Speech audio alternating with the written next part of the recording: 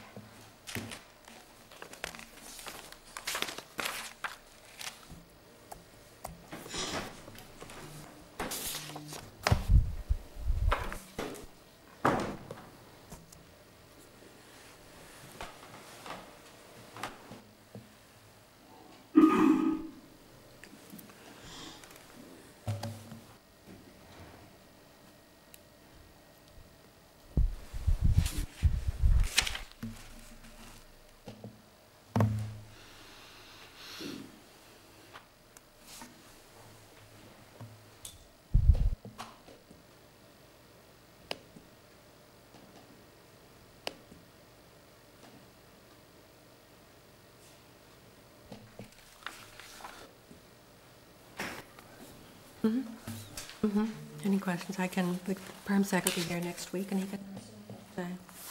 Can I ask you? Yeah, go ahead, Patsy. Sorry, can you hear me? Okay. Yes, Patsy, go for it. Is this from the department? Is it? Yes. Yes, Patsy. Is this prepared by the department? Is it? Sorry, Patsy. Is this prepared by the department? This briefing note? Yes. Yes. Because it looks as though it's lifted directly from something that the Tory government would write. A lot of it is lifted directly from the bill and the explanatory memorandum. Yeah, a lot of it is derived directly from the bill. Patsy is still a point out there. All right. Okay. This isn't the DAERA's interpretation of what the bill is. No. There is some in DAERA at paragraphs 12 onwards. There's some. Paragraph 12 onward, where it says the Evolution analysis. 22 onwards, Patsy, as well. Yeah, Paragraph I just, 22. it's just across the top official sensitive, and I was wondering just why it was official sensitive, because we've probably heard this sort of arguments that have been advanced there, fronted out over this last wee while. So there is a take by DAERA on this. Yeah, it's concluded. In other words, There's is this cut and paste lifted from Westminster bill, or is there an interpretation within this by DAERA?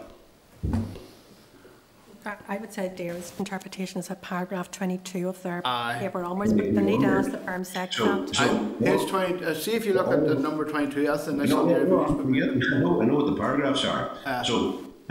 None of the previous paragraphs then are paragraphs into which DAERA has contributed. Is that what we're saying?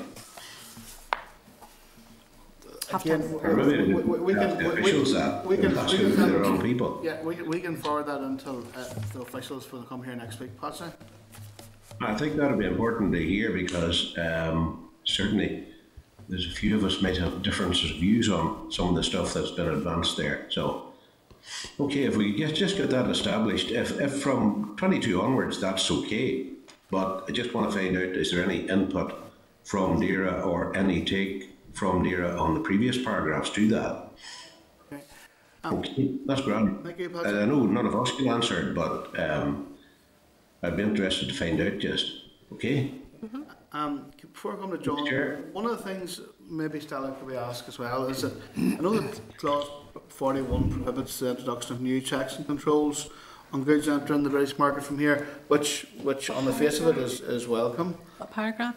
Paragraph 14 on the face of it is welcome, but also how can we stop the North becoming like a back door into the British market? That's not just, we are farmers here, and certainly rely on the market, the British market, or very heavily. John? Thanks, Sharon. Can I make clear now that thank you instead of your cooperation with what I was trying to do, but I wasn't asking the Permanent Secretary to come here lightly. It wasn't a request that I made flippantly. It was a very serious issue. I do totally understand Darry's commitments and his unavailability to be here today, but it brings us to the reality, really, that a lot of the questions we would like to ask or need to ask today, we can't ask unless we're going to ask them of each other, of course, which wouldn't be necessarily productive or informative. My concern, frankly, is that we've moved from a backstop to a protocol. We're now, it would seem, potentially moving to this internal market bill. I am fully aware that DAERA officials, we're not the creators of any of the situation that I described, and are simply having to react to what's been put in front of them. So I don't expect other than the official explanation in front of us. But in terms of moving forward, we really need to talk to the officials about the potential outworkings of this if it becomes reality. And of course, the potential outworkings if this creates a situation where there's a crash out from the current negotiations. And that may well be, in the opinion of myself and other people, but not necessarily everybody here, that may well be the intention of the architects of the bill that's being discussed. Yeah. I'll feed those back to DAERA and make sure the PermSec and its officials are prepared to answer them on next week. And any changes, of course, that happen Between then and now. This throws up a whole series of questions. Most of the other thing too, Stella, maybe we can delve it out whenever the Permanent Secretary is here, but the whole issue of state aid, what's the implications that if we don't maintain state aid in accordance with the rest of the EU, what's the implications for us subsequently and being able to access the EU market and indeed the rest of Ireland, which is so important for our sheep producers and dairy processing capacity, which is organised right across the island. So there are a lot of questions asked, answered. The next thing on the agenda is item 3. It's the draft minutes of the meeting held last week, pages 6 to 11. Is everybody okay with those draft minutes? Are we okay to sign them off here, Emma? Okay. Any matters arising from last week? Okay. So we're going to move now to the oral briefing from our research department on the Common Framework ETS, and the briefing paper is at page 14 to 42, and I'd like to welcome onto screen Susie Cave, the research officer from the Assembly here. And Susie, I'd like to invite you to begin your presentation, and then following that there, no doubt members may wish to ask some questions. Susie, you're very welcome. Morning, thanks very much. I hope everybody can hear me okay? Yes, Susie. Yeah, great, okay, I'll just get started. So, again, unfortunately I'm coming to you with quite a substantial, long and technical paper. I know Stella, she has taken you through some of the aspects of the new proposals. The purpose of this paper really is to mainly provide members with background context to the existing ETS under the EU and how it operates. We appreciated that, well, certainly with my time here within research, the ETS is a relatively unexplored area by both this committee and the previous committee. So we thought it would be a good place to start with how it currently operates, and then I'll look into some of the proposals for the new UK ETS and looking at some of the main differences, and again just finishing off then with some considerations. So the paper begins on page 14 of your packs. The first section really, I wanted to sort of look at the link between climate change, greenhouse gases, and where emissions trading fits in with all of that, because really we tend to look at each of those different terminologies, but here just wanted to tie those all together to show you how they link and work together.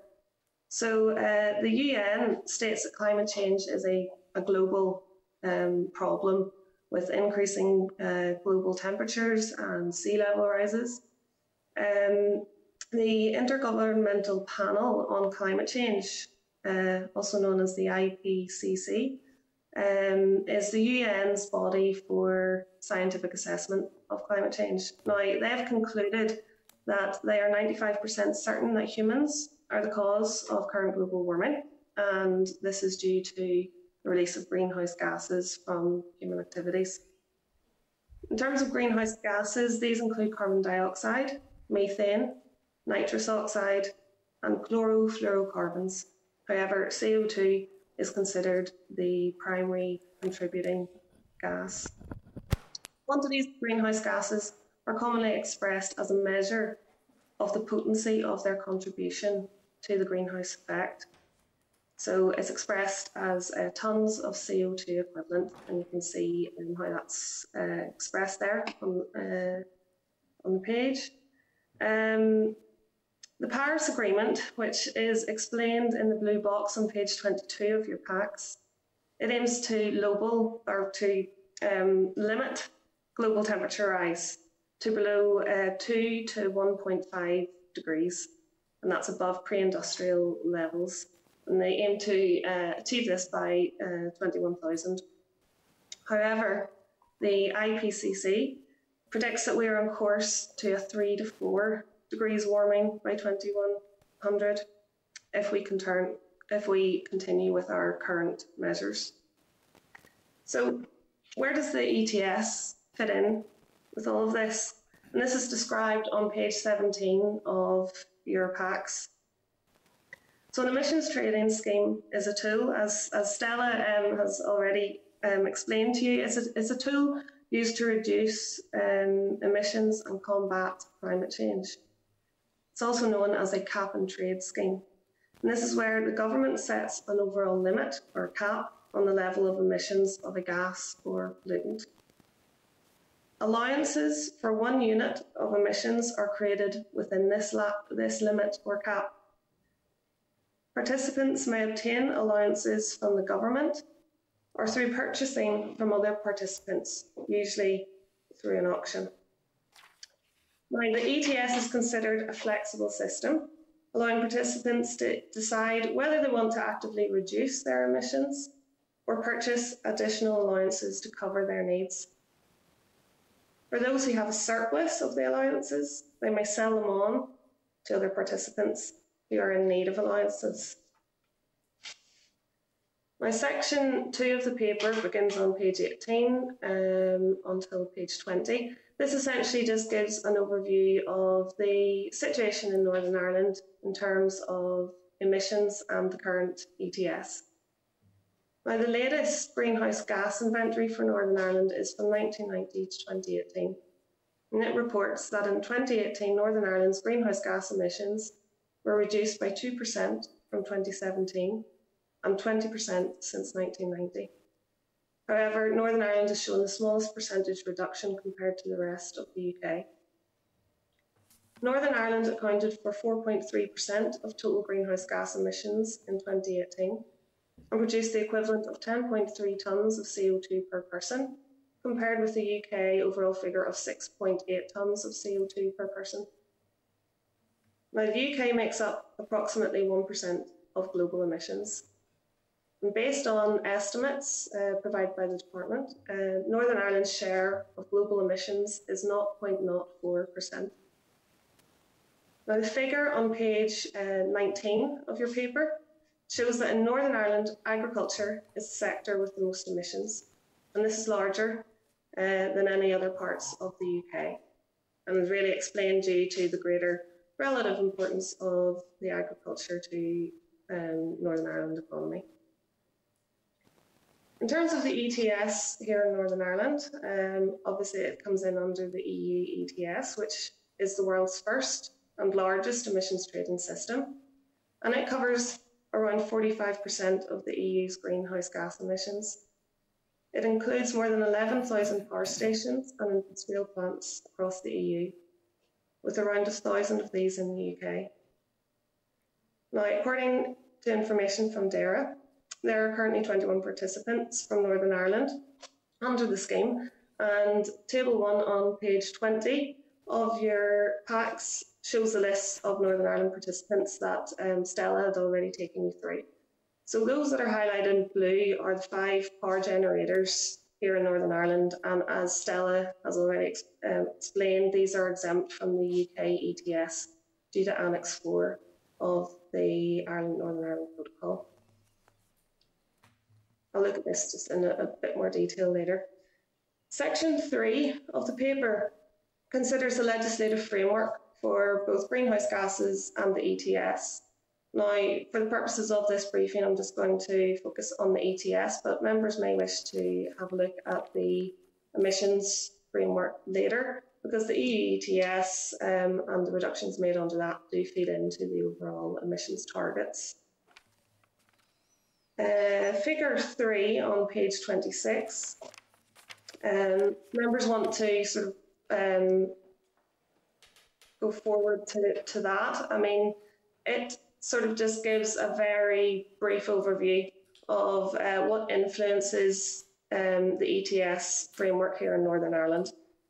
And it shows that really it's international obligations that influence EU law, to which the UK and Northern Ireland adhere to and transpose.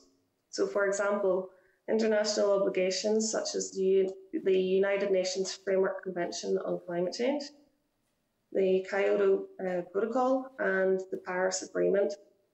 These influence the EU's ETS directive from 2003, which in turn then influence the UK Climate Change Act 2008. Now, the UK's Act gives powers to create an emissions trading scheme through secondary legislation. And this is namely done through the Greenhouse Gas Emissions Trading Scheme regulations as amended. And these apply to Northern Ireland and basically provide the legislative framework for the domestic implementation of the EU ETS here. So under these regulations, the regulator here in Northern Ireland is the Chief Inspector within DAERA. Some of the Chief Inspector's responsibilities include granting and maintaining the permits of the EU ETS participants, managing emissions monitoring and assessing reports, among a number of other things that are listed in your paper there. So really, what is the EU ETS? This is explained in section 4 on page 27. So, as I've said before, emissions trading is a form of carbon pricing. This is essentially a form of polluter pays, where the cost of pollution prevention, control and reduction is paid by the polluter. In other words, it's a means of discouraging activities that release greenhouse gases by putting a cost on emissions. The two main forms of carbon pricing are carbon tax and emissions trading, and these are explained in the blue boxes on page 28. Now, both aim to encourage industries to either invest in carbon reducing measures or technology, or else to pay a carbon tax, which is usually a fixed price on emissions, or to purchase allowances under an emissions trading scheme. However, it has been considered that the emissions trading is considered a more flexible approach compared to a tax. Now, the EU ETS is obviously the EU's chosen carbon pricing tool for reducing greenhouse gas emissions across the power, industrial and aviation sectors. It's therefore sector specific, and it does feed into the overall emissions reductions controlled by EU emissions targets. Now, it's across the whole of Europe, but it also includes Liechtenstein, Iceland and Norway. And how it works? Well, it uses a cap and trade principle, where a cap is set on the total amount of greenhouse gases that can be emitted by the installations under the system. And over time, this cap tends to be reduced so the total emissions will fall. Emission allowances are also used, and these are set within the cap. Companies can receive these through free allocation by the government, or they can buy them via auction, where they can trade with one another as needed. Each allowance grants the participant the right to emit 1 tonne of CO2. After each year, a company must surrender enough allowances to cover all of its emissions, otherwise heavy fines are imposed. And this is also shown on the paper there on page 27. However, those who have a surplus of allowances can obviously sell them via auction, and those who need more can buy them through auction. Now, there's a hypothetical example shown on page 30 of your paper, and this just shows that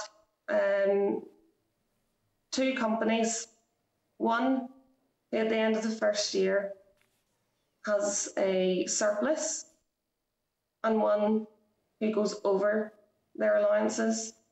So the one with the surplus at the end may be due to investing in energy efficient technologies such as a boiler. They've been able to reduce their CO2 emissions. So they have a surplus, and they can sell those surplus of allowances on the market through auction. Installation B, through reasons, may not have been able to invest in any form of technology. Therefore, it's gone over its allowances, and it can buy allowances off those that have been in surplus, say from installation A. So the net effect is that the investment in carbon reduction occurs where it is best afforded, and the CO2 emissions are still limited to the allowances that are given.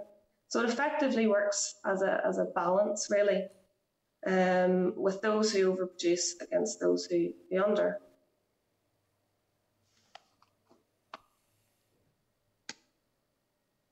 Now, the EETS has been delivered in a number of phases, and we're currently in phase 3, which completes at the end of 2020.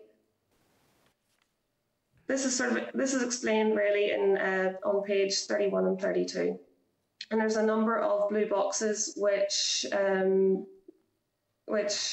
look at a number of important terms. So throughout the early phases, participants received a number of free allocated allowances. Any additional ones had to be obtained through auction. However, phase 3 seeks to phase out this free allocation to make auction the only method of allowance distribution. Now, the auction platform, there's a common one that's run for the whole of the EU. However, the UK uses its own auction, and this is one that it had previously used before the EU ETS, whenever it ran a pilot, a pilot emissions trading scheme, which was on a voluntary basis. So it opted to keep with its own auction platform. So the other important terminology, and I know that Stella has looked at this, is carbon leakage. So this is where industrial sectors might outsource production to countries with lower carbon costs in order to remain competitive. However, this still contributes to the overall emissions. And in order to try and combat this, phase 3 allows free allowances to those industries who may be most at risk of carbon leakage. Phase 4 is set to commence in 2021, and it really brings revisions in order to meet the 2030 targets of a 40% reduction. And it's expected that further revisions will be required due to the new net zero 2050 target, new Paris Agreement commitments, and Brexit. So really, the next section of the paper, I couldn't really go without mentioning the Northern Ireland Protocol. And you'll see Table 3 illustrates where the high priority common frameworks that have been identified by DAERA overlap with the protocol. And it shows that one of these areas is the ETS, as it's listed under Annex 4 of the protocol. And it requires Northern Ireland power generators to remain with the EU ETS. However, under the UK ETS, relevant Northern Ireland power generators will be exempt. So this means that Northern Ireland power generators will remain under the EU ETS, and all other installations with a greater output than 20 megawatts will be under the new UK ETS. And this is explained more in section 5 of your paper. So further consideration may be needed in relation to how other common frameworks will accommodate the dynamic alignment that Northern Ireland will be subject to in relation to particular EU legislation as it's set under the protocol. So really that was just a very quick run through of the current EU system. The next part of the paper looks at the new UK ETS. And just to remind members that in relation to this, the political declaration that was published along with the withdrawal agreement stated that parties should consider carbon pricing by linking a United Kingdom national greenhouse gas emissions trading system with the Union's emissions trading system. However, as Stella has explained, the 2019 consultation that was produced on carbon pricing going forward within the UK presents a number of options. And one of those is establishing a domestic ETS linked to the EU ETS. However, in the event that a linked UK ETS cannot be secured, The other option will be a standalone domestic ETS, a UK-wide carbon tax, or continued participation in phase 4 of the EU ETS. Now, whether the UK's ETS will function as a standalone system, a linked one, or a carbon tax very much depends on the outcomes of the UK and EU negotiations. So, just looking at the details of the UK ETS framework, there are a number of component parts, and these are explained on page 36 of your paper. So really, it's made up of a legislative order, which is also accompanied by a framework outline agreement and a public-facing concordat. And these effectively deliver the overall common framework. So just very briefly, the FOA, this will set out in more detail the approach to the common framework and the proposed decision-making and dispute resolution processes. So far, it has been used as a policy development tool, and it's to be cleared by the UK government, the devolved administration ministers, and will be presented to the UK and devolved parliaments alongside the concordat. The concordat itself is a non-legislative agreement that will set out the governance arrangements for the UK ETS. This includes decision-making processes and dispute resolution. Now, it's expected that more detail will be provided in the final FOA and the concordat, and these are to be made available in late October, early November. Until these documents are produced, it is difficult to fully analyse the governance arrangements for the UK ETS at this stage. However, at the final section of the paper, I have raised just a few further considerations on this aspect. In terms of the actual legislative order, this has come under the Greenhouse Gas Emissions Trading Scheme Order 2020, which is a draft statutory instrument, and it has been laid. And an overview of this is given in section 5.3, which is on page 37. Now, the order itself seeks to establish a UK-wide ETS, which will be operational on the 1st of January 2021. It will apply to energy-intensive industries, the power generation sector and aviation. It covers installations where the total combustion of fuel exceeds 20 megawatts. Exemptions are also listed on page 37, and these include Northern Ireland power generators covered by the protocol, and also opt-out options that Stella had mentioned before.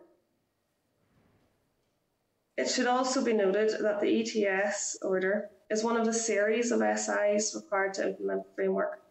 Detail of subsequent legislation and timeframes for their production can be found on Table 4 on page 39. So really, what's going to be different? And this is explored in Table 5 on page 40 of your packs. In general, the UK ETS doesn't impose any significant new changes or burdens on participants. However, there are a few notable differences, and these include an initial UK ETS cap. This is on the annual number of allowances, and this will be set at 5% less than what the UK's share of the EU ETS cap would have been should we have remained under the EU ETS. It also introduces an allowance auction reserve price, to which there isn't one under the EU's system. Also, international credits. These allow participants to invest in or to pay for emission reduction projects in developing countries. And this is as an alternative to more expensive reduction measures in their own countries. However, these will not be continued within the UK ETS. It's not known what mechanisms for this sort of support for developing countries will be continued through the UK ETS at this stage. The EU's will continue theirs through new arrangements under the Paris Agreement. So you'll be glad to hear we're on to the final section of the paper, And this really explores just some further considerations and starts on page 40. Some of the more general considerations, really, we're talking about whether the common framework is essentially a GB-wide one, with Northern Ireland opting in or out on protocol areas, similar to housing with the exemptions under this ETS order, and whether this approach will be used across the other frameworks that overlap with the protocol. Another area is whether DAERA has considered the recently published internal market bill and its potential impacts on the protocol and therefore the implementation of common frameworks. And due to the time frame of the frameworks and the transition deadline, is it likely that the UK ETS will be the only finalised framework by the end of transition? And if so, what will happen with other frameworks?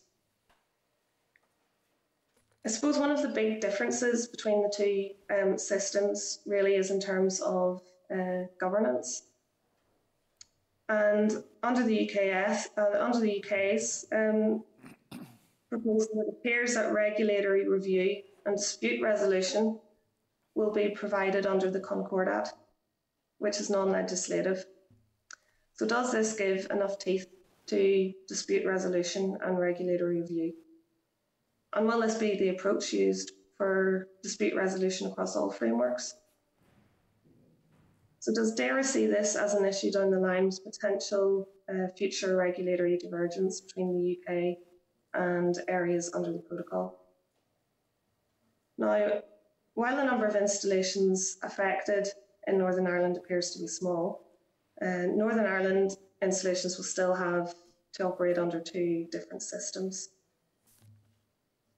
Will this create complications for DAERA in terms of enforcement, administration and resource pressures? Also, could this potentially affect product prices of those installations under the new UK ETS and as a result make them less competitive against counterparts, say for instance over the border, facing less stringent carbon allowance caps under the EU ETS? Another thing is the impact assessment that accompanied the order does not appear to mention the protocol. So will there be a full assessment on the impacts of the protocol in relation to this? Really, the important point is that we do not know exactly what shape or form the final UK ETS will take until after the EU and UK negotiations. At present, there are 4 options that could be taken: a linked ETS with the EU ETS, a standalone as presented under the current order, a carbon tax that has been recently consulted on, or a continuation with phase 4 of the EU ETS. So in light of this, will adequate time be given to effectively scrutinise the options going forward? If there is a no-deal scenario, does this mean a carbon tax may be the option used? And if so, and if it's a reserved matter, does this essentially give devolved regions fewer scrutiny powers? Now, those are just some of the considerations that I've highlighted. I understand there's quite a lot more there that if members want to discuss or look into a bit more, I'm happy to do so. But thank you very much for listening. Thank you very much, Susie. That was extremely helpful, and your written briefing was extremely detailed, so thank you very much for that. Philip, you want to ask? There was a lot of information there. Just maybe, Susie, if you could explain a wee bit more about the consequences of the 5% cap compared to if we remained within the EU ETS. No, how's it going to have an impact on emissions, and even in comparison to then the costs of units compared to potentially the south? That is a very good question, and will probably require a lot more time for me to be looking into, but Just very briefly, in terms of the cap and the 5%, it will essentially just create more of a limit on those installations that are under the UK system in terms of the numbers that they can buy, and therefore the amount that they can emit per year. So whether that would be seen as limiting then the production and having an impact on then production costs and prices then over time. It's certainly one of the questions that I've asked or raised there in the consideration points, and whether the department has detail to that level on the potential impacts. I mean, that would be something that would be interesting to explore. Okay, thank you. Well, Susie, before we move around as well, just something I was thinking there was, is there danger that this could be just seen as an occupational hazard for very large companies and businesses, and then thereby having a disproportionate impact on smaller businesses that could be unduly penalised?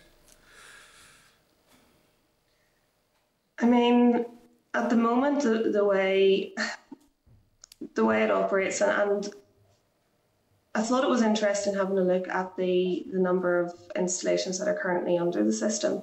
And as I said before, while in comparison to the rest of the UK, the numbers seem relatively small, a lot of those larger participants, and the ones, say, that will continue under the EU ETS, are large organisations.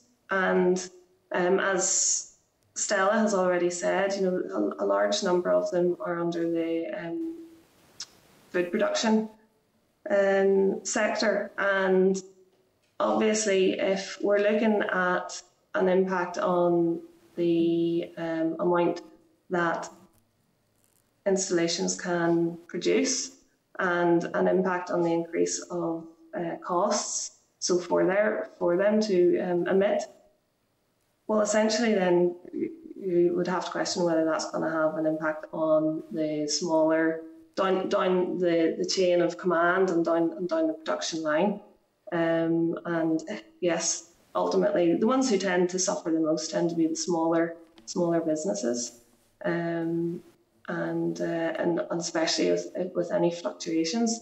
And I mean that's one of the areas of concern here. Is we understand that when you have piece of legislation coming in here under the order, which is for a standalone UK with no linkage to the EU's one, the right of reply seems to be very limited because it comes in under the Concordat, which is non-legislative. So for future changes down the line, so for instance, say once this new system gets up and is operational, and we have sectors who are really struggling with it, who feel that it's having a huge impact on them, what exactly is our right of reply in terms of seeking for future changes or amendments? And that's one of the big questions. And even in terms of not just with this framework, but a lot of other frameworks coming forward, will this be the main mechanism through a non-legislative process? Obviously, certainly I would have feared and like to share that, that if people could opt out and if there wasn't some sort of alignment between the ETS and what we will end up here as a result of Brexit, that carbon leakage could result in jobs or even businesses being displaced on the other side of the border. And if we look across even Throne there, South Throne and along the border areas where there's a lot of food processing in particular, that would be a big danger, that type of leakage, which could then jobs and capital could follow it. Rosemary, you're next on the list there. I was just going to ask you on carbon leakage, Susie. It was just sort of, could you go over that just again, please? Surely, yes. I'm just going to turn to my page here. There I have it. Yep. So essentially, carbon leakage really is a result of the way it has been described in a UK guidance document. Carbon leakage can be the result of having any form of tight control over your emissions. Now, and in fact, just a result of any form of carbon emission policies that create any form of limits. Now, as I've described here in the paper, it's a situation where there is increased overall emissions due to strict national climate policies. Now, essentially, the overall aim of any climate policies is to reduce emissions. Okay. But what we're seeing here is essentially nearly like a displacement. So while maybe there's strict policies within one country to limit those emissions, and that effectively results in a company's level of production and fuel consumption, they may seek elsewhere for their production in countries that have either just less restrictive policies or requirements, and so ultimately reduce their costs and allow them to remain competitive against those other companies and products that are effectively under less stringent policies. So, as I say, it's effectively just seeing then the displacement of the emissions. So while it's been reduced in one country, you're seeing production increase then in another country, and effectively really still contributing to the overall emissions. So this was something that was really sort of tried to be combated in the phase 3 of the ETS, because it was something that was realised in the earlier phases that was happening. And so they've done this through free allocations while they're trying to overall reduce the number of free allocations available to participants. They're still allowing those industries and sectors that are most at risk of carbon leakage to receive free allowances. And again, it's just one of those areas that, because we will be bordering the essentially a system that is still under the EU's ETS, that due to this, like them having a higher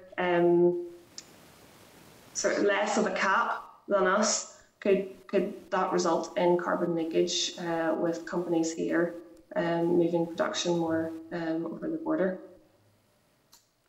Okay, thank you. Yeah. Okay. You okay, Rosemary? Yes. Yeah. Patsy? Patsy? Hello? Yep. Can you get me okay? Yep. Yeah. All right, Philip. Yep, go ahead. Right. Very good. Thanks, Susie, there for her briefing. Just two particular points. I won't labour these, but I just wanted to establish, you were referring to the Article 10, Annex 5 within the protocol on state aid rules as they relate to agricultural support. Can you maybe expand a wee bit further on that as to what the implications of that are for the emissions trading scheme? Or what are the ramifications of that, or how did you see them? For agricultural support, now, Patsy, I'm going to be honest with you, I have not fully explored the agricultural support side of things. I tend to leave that side to Mark. It's something that I can explore and ask with him. Sorry, a bit more. the only reason I was asking is state aid has become a major issue, and you'd refer to it in the briefing document as one of the key elements of it. So if you can get back to us, that'd be grand. Then on page 40, you referred that the initial UK ETS cap will be 5% less than what the UK share of the EU ETS cap would have been. Mm-hmm. Can you expand a wee bit further on that And then, as well as that, you referred to the auction reserve prices being that was being capped. I'd be interested to hear a wee bit more of an expansion as to what, if that's good thing, bad thing, mediocre thing, or maybe we don't know yet. Okay. So just before I get into the details of the UK ETS, Patsy, within this paper, I'd really looked at the existing one, and then so I've sort of covered a bit of a general overview of the UK ETS, and it's essentially been based on the summary document that has been given by the department. Now, the level of detail in it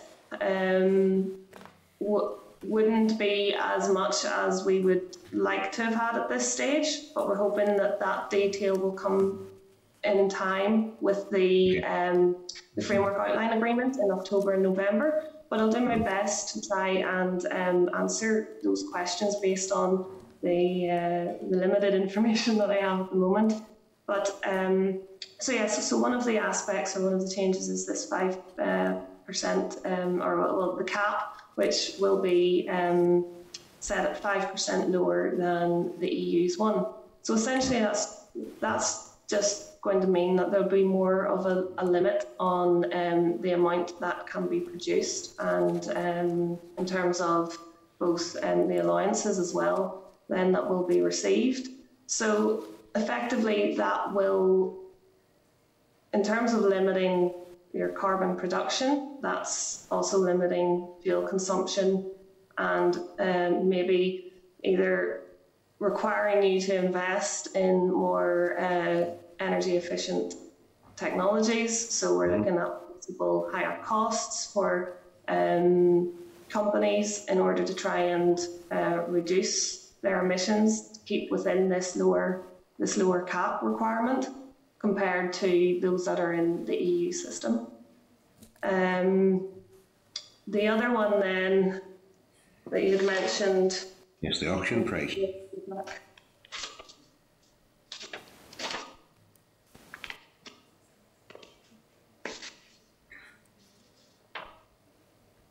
Sorry, I'm just referring back to the other aspect. Yes, the auction reserve price. Mm-hmm. So at the moment, under the EU ETS, there's no reserve price set on any of the allowances that go under auction. The UK will set a reserve price, and I'm assuming that that's just to try and keep a certain price on allowances, rather than allowing it to effectively be driven by just by whatever the auction is going at, and effectively whatever anybody's willing to pay. So this is a cap on the price at which the spare capacity can be pulled at. It would be to keep the value of the allowance at a particular price. Now that's my understanding of it. I would hope that the department might be able to explain that a bit more. That's grand. That's lovely. Thanks very much, Susie. Okay. Thank you. Thanks, Patsy. Thank you, Susie. Claire? Claire? I'm muted. Hold on. So hi, I'm back. We hear you now. Hi, Susie. It's good to see you back again. And thanks for the paper.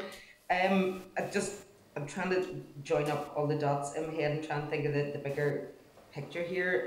So I'm looking at the cap setting and the opt-out potential. So you're saying, and we know, that in reducing UK emissions, Northern Ireland has fared the worst among the other UK regions. So while we have had a 20% reduction, that has been the lowest. And the agri sector is our biggest emitter here. So while we see that we haven't reduced, what we have done at the same time is intensified our agri production sector, and it has raised and prevented us from lowering our emissions more.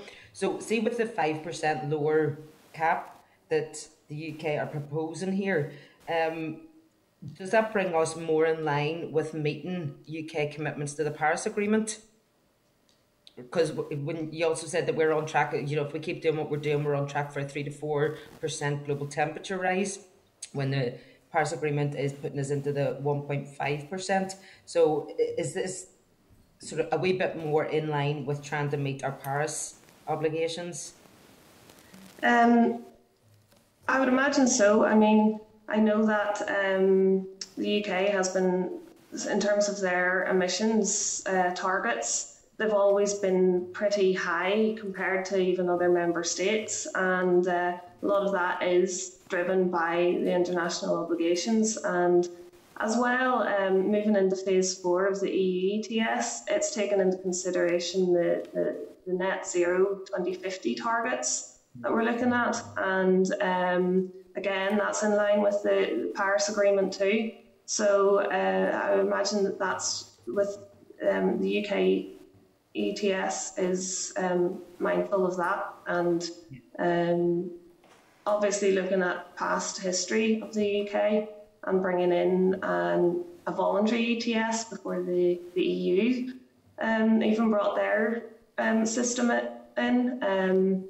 It shows that, yeah, the UK has always seen themselves as sort of being quite a main driver for emissions trading anyway in the past.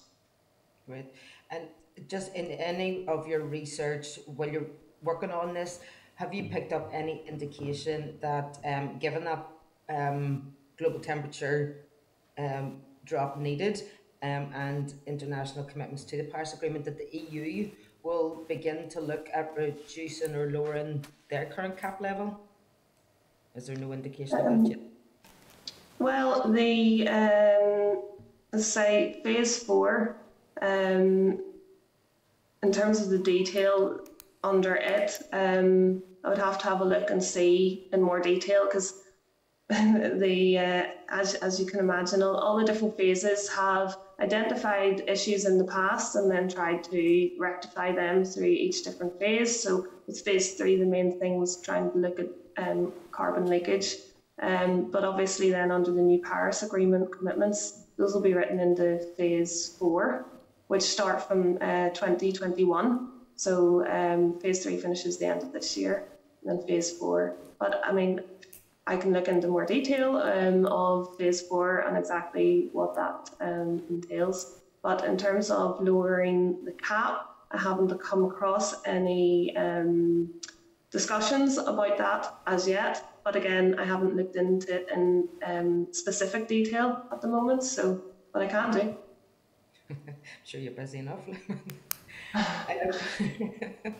Just can you take us through the opt-out again? So we have a list in your briefing paper there of the power stations, and they can automatically opt out.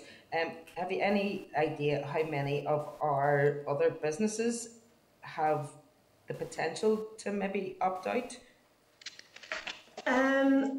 No. and that was a short answer. The reason being, obviously, there it's anything less than 25 megawatts. So a lot. I suppose it would depend on those organisations, those participants that come under that, and then would be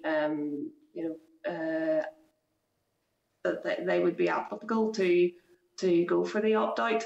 And I'm not actually sure how many have even utilised that in the past. That's maybe something that the department would know or could find out. Thanks. And one really quick one. Do you know who the Chief Inspector in DAERA is? No, I don't know. Not exactly, or any no names or anything. Sorry. Okay, thank you. Okay, thank you, Claire. John. Sure, thank you, Susie. Thanks for the briefing, first of all, and I think it's fair to say we've covered a significant amount of ground already, so I'm going to try and focus on something different. In terms of penalties which are incurred for not meeting the terms of current agreements, and how that would relate to an UK framework when it comes forward. Has any evidence been found of efforts to ensure that penalties are more effective than they might be currently? For example, I noticed in the briefing paper a major oil company was fined £40,000. I can't imagine that made a massive dent on their shares or profits. And I would be keen to know if there's evidence of a scale of penalties proportionate to the offender and the offender's means, or if across the board efforts will be made to ensure basically greater effectiveness. Now, I realise it may be early for that, but I'm just wondering, has any of that been discovered at this point? Well, in terms of the existing system, I know that there is a penalty level which is set, and I'm just trying to remember off the top of my head. I have it in the paper here, but the current fine or penalty level is €100 per tonne of CO2 that is over emitted.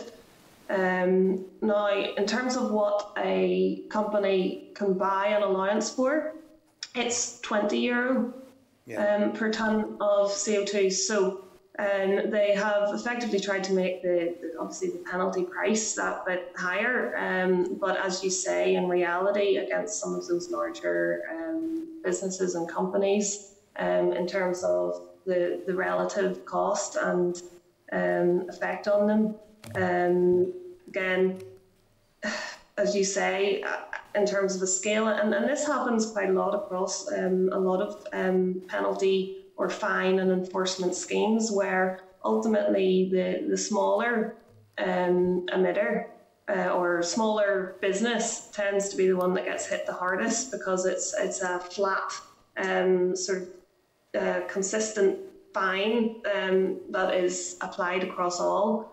The other issue is then, for repeat offenders. So some of those bigger businesses that are essentially, as you say, 40,000 maybe is nothing to them in terms of their overall profit margins, and so is that enough to discourage repeat offences as well?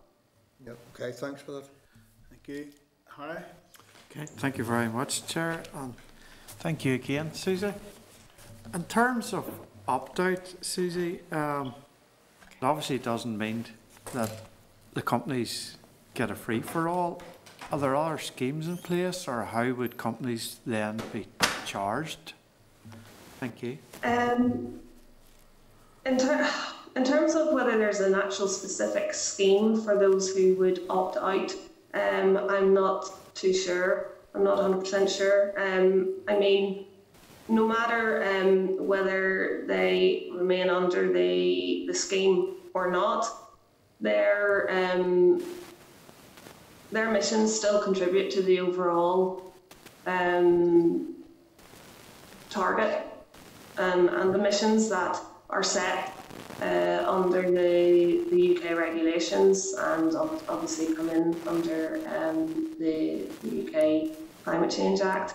The recent Environment Bill, I mean, that we'd considered a while back, I mean, it didn't apply to for climate change emissions under that bill, but whether there would be any sort of scope for anything under that, again, I don't know the detail of that. We were hoping that we could explore it all in more detail once the final framework outline agreement comes through. But off the top of my head, I am not aware of any other alternative systems, but the department might be able to give you more on that. Yep. Thank you very much. Yep. Thank you, Susie. Thank you, Chair. William? Thank you, Mr. Chairman, and thank you, Susie, for your presentation. And part of what I'm maybe going to say you have no remit or over, but I mean, the shock for me in this is Northern Ireland produces 0.04% to global emissions, which is tiny. I just done a calculation here, and China produces 1,000 times the amount we do. I think for me, we need to be very careful that in Northern Ireland we don't cut back our industries and our agriculture and import from countries that actually do produce mega emissions. China, we import billions of pounds from China. They produce 1,000 times emissions to the world emissions, global emissions than we do. So to me that seems totally wrong, but that's the way the system seems to be. Tell me this, Susie, in relation to the talks between Europe and the UK, the final outcome of that could change some of this, or a lot of this, is that right? Yes, very much so. I mean, at the moment, the legislative order that has been laid, it is for a standalone UK ETS, so that wouldn't be linked. But after the outcome of any negotiations, there's then the possibility of 3 other options where, you know, depending on the outcome of those, whether we have then a linked ETS or with the current EU one, or a carbon tax, and the UK has already gone ahead and consulted on the possibility of a carbon tax option. And again, one of the others that had been mentioned was that the continuation into phase 4 of the EU ETS. So again, yes, it depends very much so. So essentially, we're looking at really 3 to 4 different options at the last in the last hour, and what road those go down very much depend then on those negotiation outcomes. Okay. Morris? Morris? Yeah. Morris? Can you hear me all right? Yeah, Morris, yeah. Can you hear me okay? Yeah. Susie, thank you very much for your presentation. Very detailed, and you've done an awful lot of hard work into it, so well done. My question really is, or my worry really is, if we don't have Morris is gone. right, we here in Northern Ireland will have most. Morris, we're losing you. So we are. Morris, we've lost you. Oh. Can you hear me? Oh. Can you hear you better now? Can you go closer to the microphone maybe or something? Or? Like is the lines is bad? The laptop here. Sorry if my big fist offends you or frightens you or move closer. Can you hear me? Is that better? Yeah. Hello? Yeah. Yeah. Right. All right. Right, Susie. Thanks very much for your presentation, Susie. It was very detailed and you put an awful lot of hard work into it. So well done. It's really a comment, really, as if we don't reach an agreement with the EU, it could lead to a carbon tax, which the executive will have no say over. Will be legislated for in Westminster. So that's a big concern. The other one is in your graph. 27% of greenhouse gases in Northern is attributed to agriculture. That the big headline on there is ammonia. But I'm also concerned about 23% is generated through methane gas.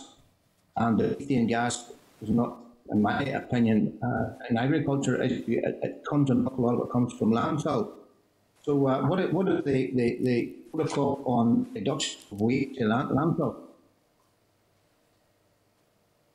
Sorry, Can you hear me there? Not. just that last bit on the production of waste from landfill? Yeah, the production of methane gas from landfill. What are we doing to reduce that as part of the greenhouse gas emission? Oh, what we're paying? Well, I mean, Morris, off the top of my head, the only thing that I can really think of is the landfill tax that just tries to curb the amount of waste going to landfill. Really, is the main mechanism for curbing any of the effects and impacts of landfill at this moment in time. Okay, thanks very much. I'm going to back out to Mr. Chair because my connection is not very good. Okay, thank you.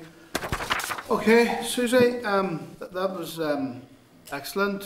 Thank you very much for your briefing and for taking all of those questions and aspects of clarity. Very helpful. So thank you for that, for your attendance. I'm going to move on now, very quickly to item 6. Is the oral briefing from DAERA on EU exit legislation and common frameworks and the SA greenhouse gas emissions trading scheme. I want to refer to you to the following papers.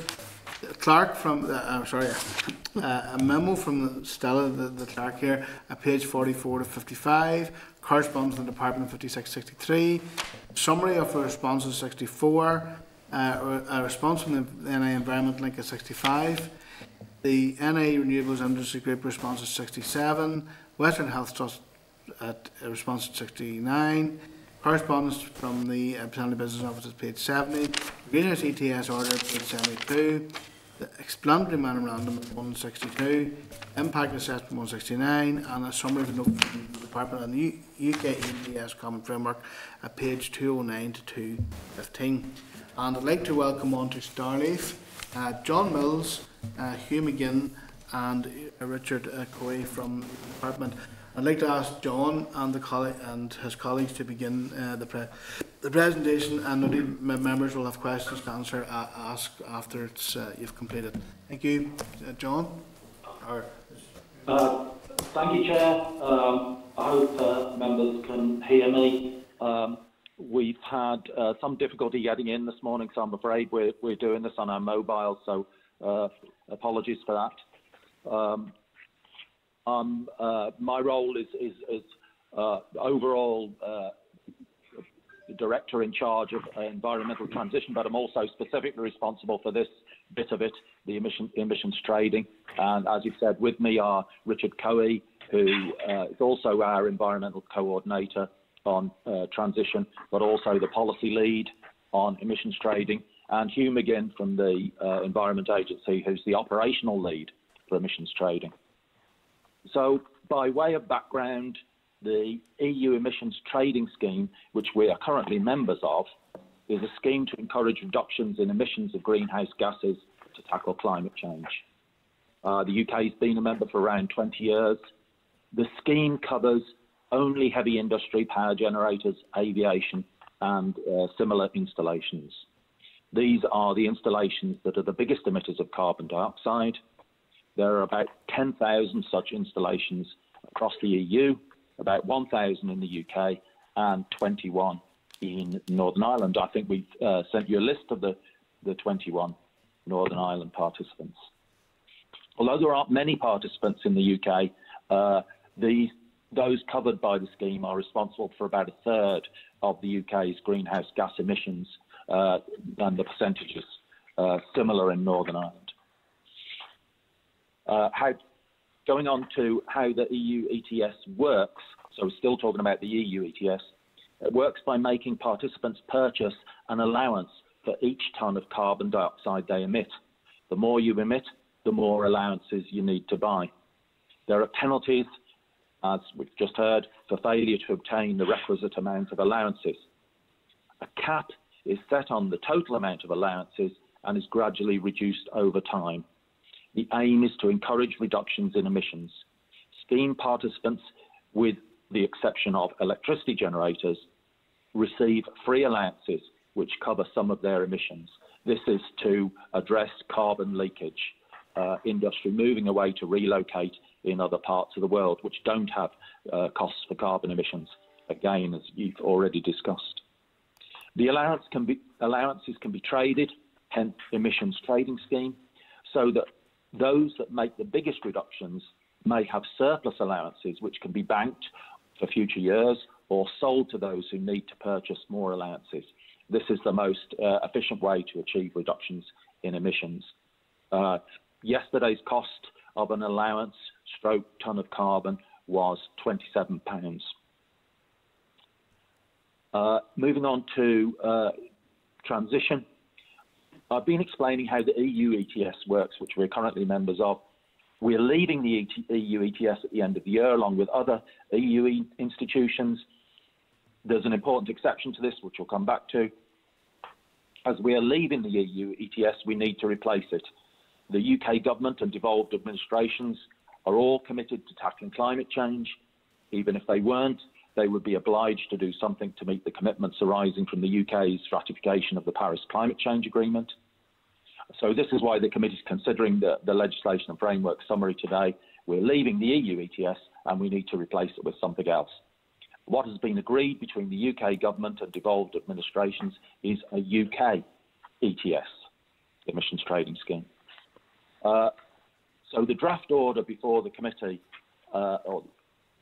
was made under powers in the Climate Change Act rather than the Withdrawal Act, as most of the transition legislation that will be coming before the committee will be made under the Withdrawal Act, but this is made under the Climate Change Act.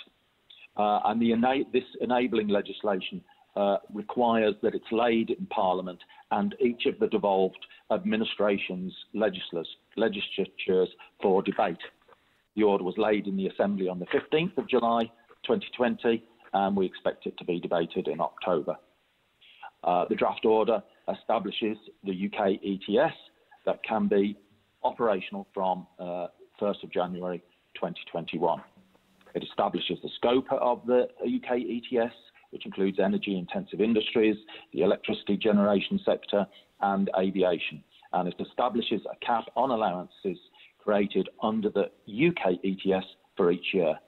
As again you've discussed, the initial cap will be 5% below what would have been the case if we'd stayed in the EU ETS. That means that the standard that is being established is more stringent in terms of carbon emissions than would have been the case if we'd stayed in the EU ETS. The Order in Council also establishes a scheme for monitoring, reporting and verification requirements, and the UK ETS order will establish and define the roles of regulators in monitoring and enforcing the scheme. The aim is to produce the best means of reducing carbon emissions to help the UK reach its net zero target. Moving on to Northern Ireland generators, I mentioned an important exception to the policy that would arise as a result of the annexes, requirements in the annexes to the Northern Ireland Protocol. This requires that Northern Ireland electricity generators will remain in the EU ETS. This is to preserve the functioning of the single electricity market on the island of Ireland. If generators north and south were in different emissions trading schemes, there could be differences in prices which could distort the operation of the single electricity market. To avoid this, Northern Ireland's 5 electricity generators will remain in the EU ETS and not the UK ETS. Of the greenhouse gas emissions made by Northern Ireland installations in the EU ETS, around 82% comes from generators, so that's the vast majority, and only a minority of around 18% will come from installations other than generators who will be part of the UK ETS. There'll be further legislation later in the year to provide administrative arrangements for the UK ETS. We expect that to come forward in November. There will also be legislation to enable Northern Ireland generators to remain in the EU ETS, again expected in November. And for completeness, there'll be further instruments which will be reserved to deal with financial matters concerned with the operation of the markets and auctioning. Those will be Treasury legislation. Covering a couple of other points. Firstly, an impact assessment was carried out at UK level, and its assessment of the impact of the UK ETS was that although there might be some extra administrative costs from setting up the new scheme and a tighter cap, the overall impact on costs would be negligible. Against this, the scheme could encourage greater savings by encouraging investment in emission-saving technology. It also proposed to establish a fund to assist industry with decarbonisation measures. The details of that are still to be worked through. In terms of meeting the UK's net zero target, the current level of ambition is unlikely to be enough to be consistent with that target. However, the scheme will be reviewed in light of the Climate Change Committee's advice on its 6th carbon budget, which will be it'll produce later this year. Further to that advice, there's a commitment to make any decisions on changes quickly and to implement them by 2024. In developing proposals, the UK government and devolved administrations agreed the desirable outcome was a UK ETS linked to the EU ETS. This is because the larger the market for trading carbon allowances, the better chance there is of the market being effective and the less chance there is of carbon leakage. Ideally, we would have a world scheme. However, the UK government language on that has become somewhat less committed and now refers to developing a UK scheme that is ready to be linked to the EU scheme. And the reasons given for this is because of the uncertainty around negotiations with the EU on future relations. The UK government has introduced a fallback or alternative option of a carbon emissions tax, again, as you've heard earlier, set by Treasury that could be used instead of a UK emissions trading scheme. Consultation issued by Treasury is currently out for consultation and closes next month. When questioned in the delegated legislation committee recently, the BES minister, the Department for Business Enterprise and Industrial Strategy, the minister was unable to shed any light on the UK government's thinking between whether it would pursue a UK emissions trading scheme or a carbon tax. So I'm afraid we can't do any better than that. A carbon tax would be a simpler measure than establishing a UK ETS. If there was a need for a short-term interim measure, for example, that might justify a carbon tax. But again, as you've heard, a carbon tax would effectively undevolve this area, as emissions trading is a devolved area and taxation is a reserved area or accepted area. So it would take away effectively powers from devolved administrations. Moving on to the framework agreement, in establishing the UK ETS, it's necessary to consider governance arrangements. Emissions reduction is a devolved area, so in theory, the various jurisdictions within the UK could make their own arrangements, for example, introducing different levels of emissions or caps. In order to keep consistency within a UK ETS, proposals are to be set out in a framework agreement and Concordat. These are currently being drafted. As we don't have the final documents at the moment, we've provided a summary paper to the committee.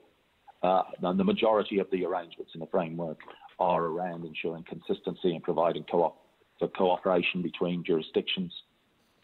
So in conclusion, the legislation which is before the committee is about establishing a UK ETS to replace our current membership of the EU ETS, which will end at the end of 2020.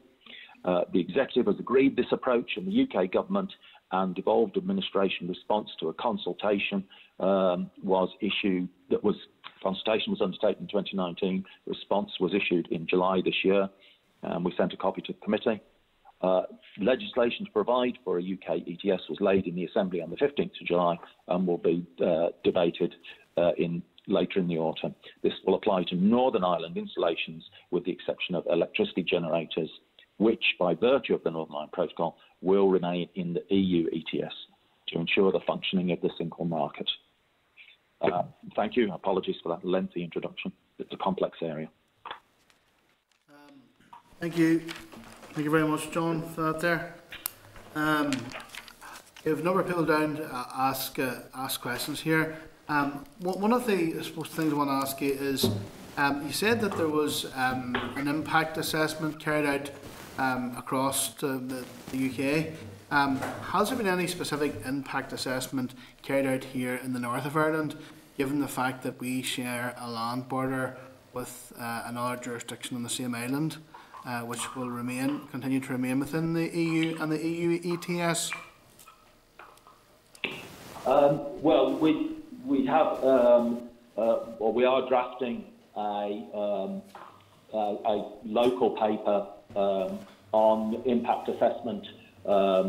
As this is something that had been requested by the Deputy First Minister when it went to the Executive. So we are putting together an assessment rather than an impact assessment. We don't have the detail, or the UK impact assessment, which was carried out, didn't go down to Northern Ireland level, but we are looking at a local assessment rather than a full impact assessment, and I'm sure we'd be happy to share that when or send that to committee, subject to the Minister's agreement. I think that would be really important. And I think it needs to also maybe take into consideration the potential outcomes of the trade negotiations, or the negotiations with the EU and Westminster. You know, whether we end up with no deal at all, a basic trade agreement, or a comprehensive agreement, because those are all going to be absolutely crucial. And in terms of, you mentioned as well that the level which we have set at 5% is actually more stringent than the EU. Will that alone, whilst that's welcome in terms of all of us who want to see GHG emissions reduced, will that alone not increase the likelihood or the possibility of carbon leakage, and indeed even enticing some businesses in border regions to relocate south of the border, where it is less stringent within the EU ETS regime?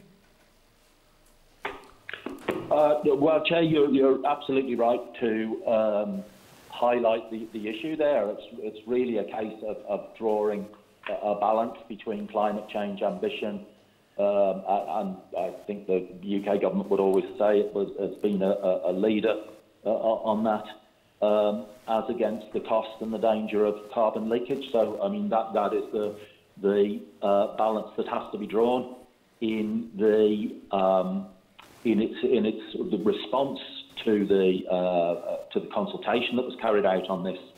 The government, and including ourselves and other devolved administrations, agreed that that was the 5% reduction was a good or a sensible way to draw that balance. There are protections for against carbon leakage, in that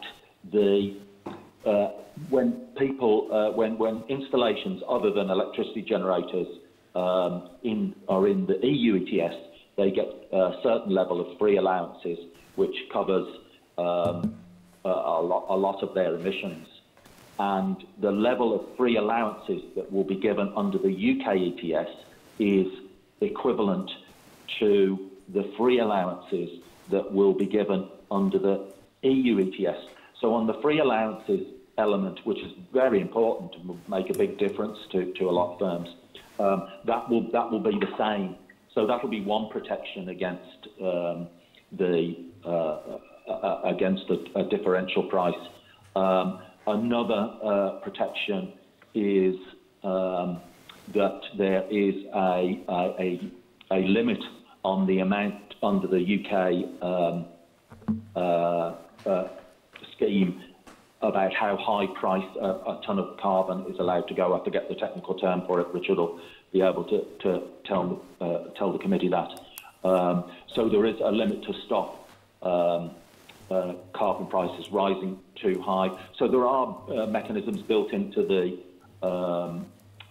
scheme to mitigate against that sort of carbon leakage risk.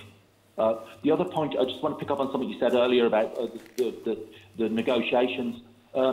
Obviously, a lot of things are uncertain because of the negotiations, but the Northern Ireland Protocol will come into effect regardless of whether there's a no deal or not.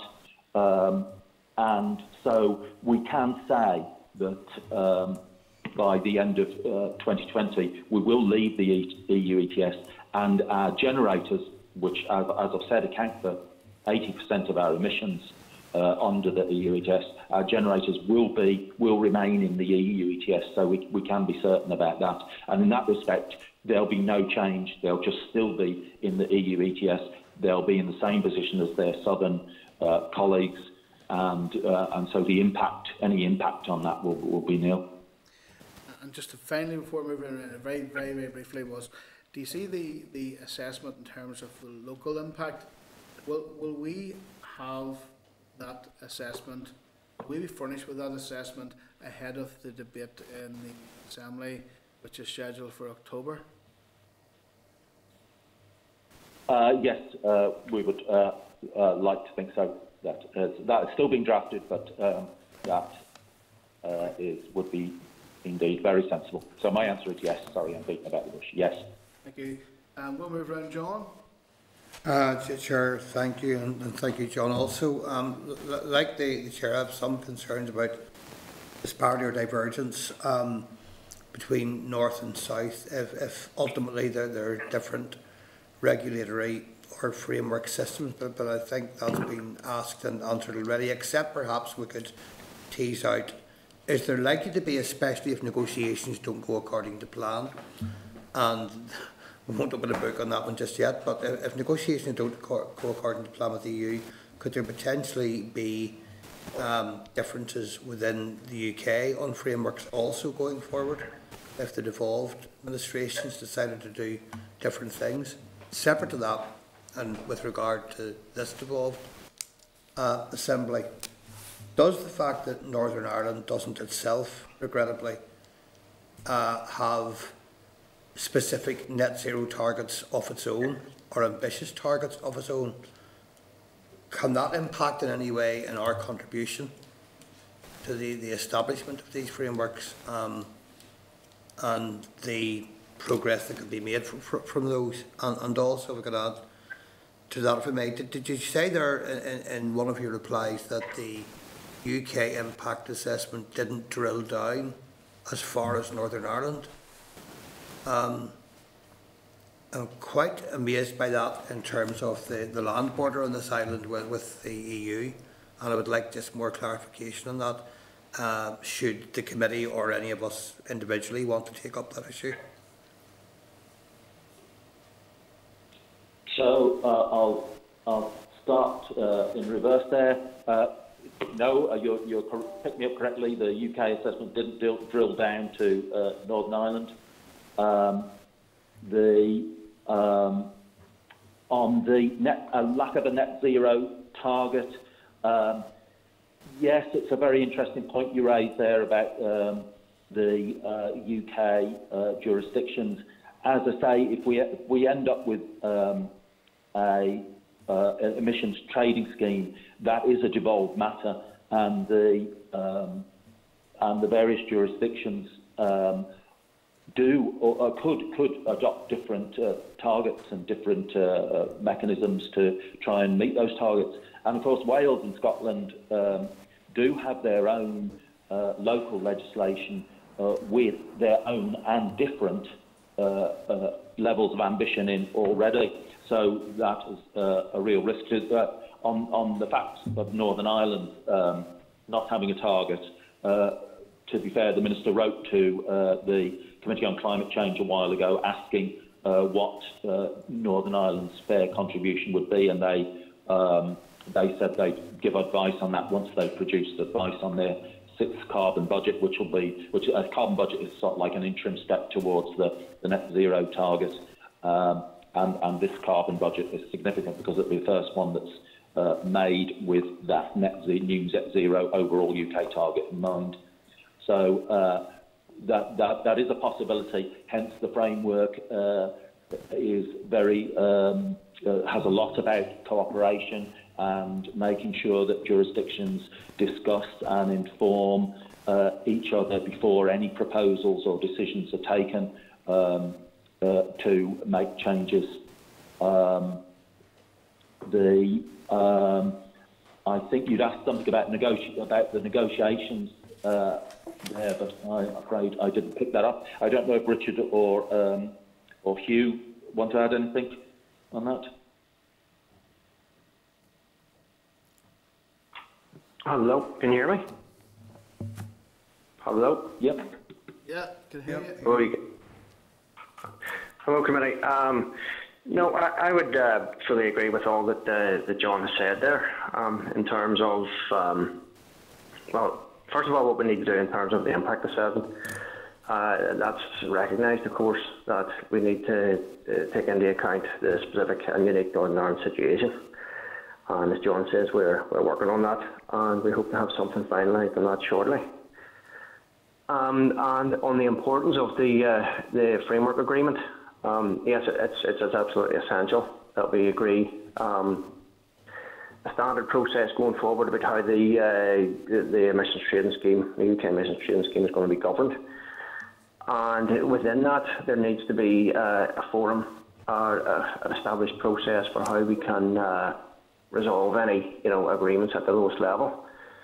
So we're making good progress in that, and the committee will have seen the summary note, and we're hoping to have final framework and CORDAT in the next, certainly towards the end of October, November time, for the committee to fully scrutinise.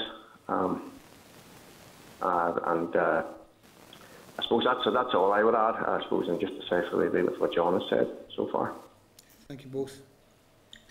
Okay, thank you, John. Philip? Chair, I have a pile of issues flying around in my head, so I hope I can bring them out in a coherent manner. I mean, it's obviously right and proper that there are measures in place to tackle climate change. And it's also obviously right and proper in terms of these arrangements that the All-Ireland energy market is protected. I'm surprised that John, who is surprised that the British didn't look at the North in terms of the detail of this and the impact that it have, because I mean that seems to be the way they have dealt with everything Brexit related. But am I right in saying that in terms of the amount of carbon emissions, the current setup of groups in the North who are currently in the EU ETS kind of make up for about 25 to 30% of carbon emissions? And John, I think you then said that of that, the electricity market makes up 80% of those that are within the EU. So when you take that away, it really doesn't seem to be an awful lot in terms of the overall percentage of carbon emissions from the North that will be covered by whatever arrangement is put in place. Maybe I took that up wrong. And then just following on from both John and the Chair in terms of potential for carbon leakage. I mean, you had said that there were free allowances. So will the Assembly have any potential to up or down the level of free allowances to companies here in the North to stop leakage, or is that something that isn't possible anywhere, or is it something that will be done at Westminster? And then just following on, I mean, because you talked about with regard to administrative arrangements that you expected movement in November. So am I right in saying that this will come back in November? We will get an opportunity to scrutinise in more detail and then debate in the Assembly, and that will include the Concordat that has been talked about this morning. And then just finally, in terms of monitoring and inspection, like who is, for example, the Chief Inspector? Will there be somebody in the North designated to do that? How many staff? And then, the kind of penalties that exist for people who don't meet their obligations. Shin Shin. Okay, thanks for that, Mr. McGuigan. That's quite a lot of questions. I'll ask Hugh, I think, to come in on monitoring and inspection. The Chief Inspector at the moment is acting Inspector of is Gillian Watson. What you started with there about the percentages of that you went through, that is correct. You have picked it up correctly. So the only a minority of total emissions will be caught by a UK scheme. If a UK scheme is implemented, I'd say it is a devolved area, and if there was a carbon tax, then the Assembly wouldn't have a say over that. But in terms of being able to shift the amount of allowances, free allowances, to presumably make them greater than elsewhere in the UK, that is a very interesting point. It would be something that would very much fall under the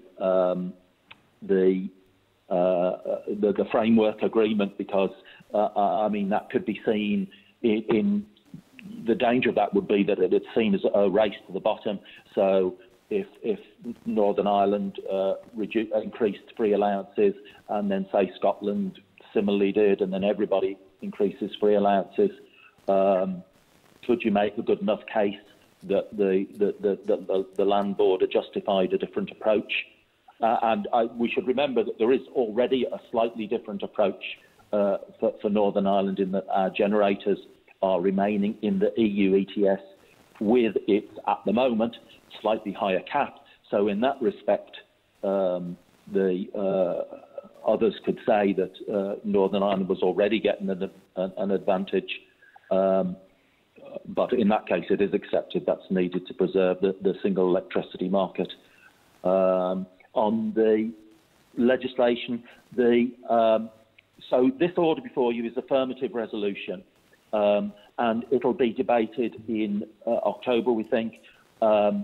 And so there will be an Assembly debate on that, on this order.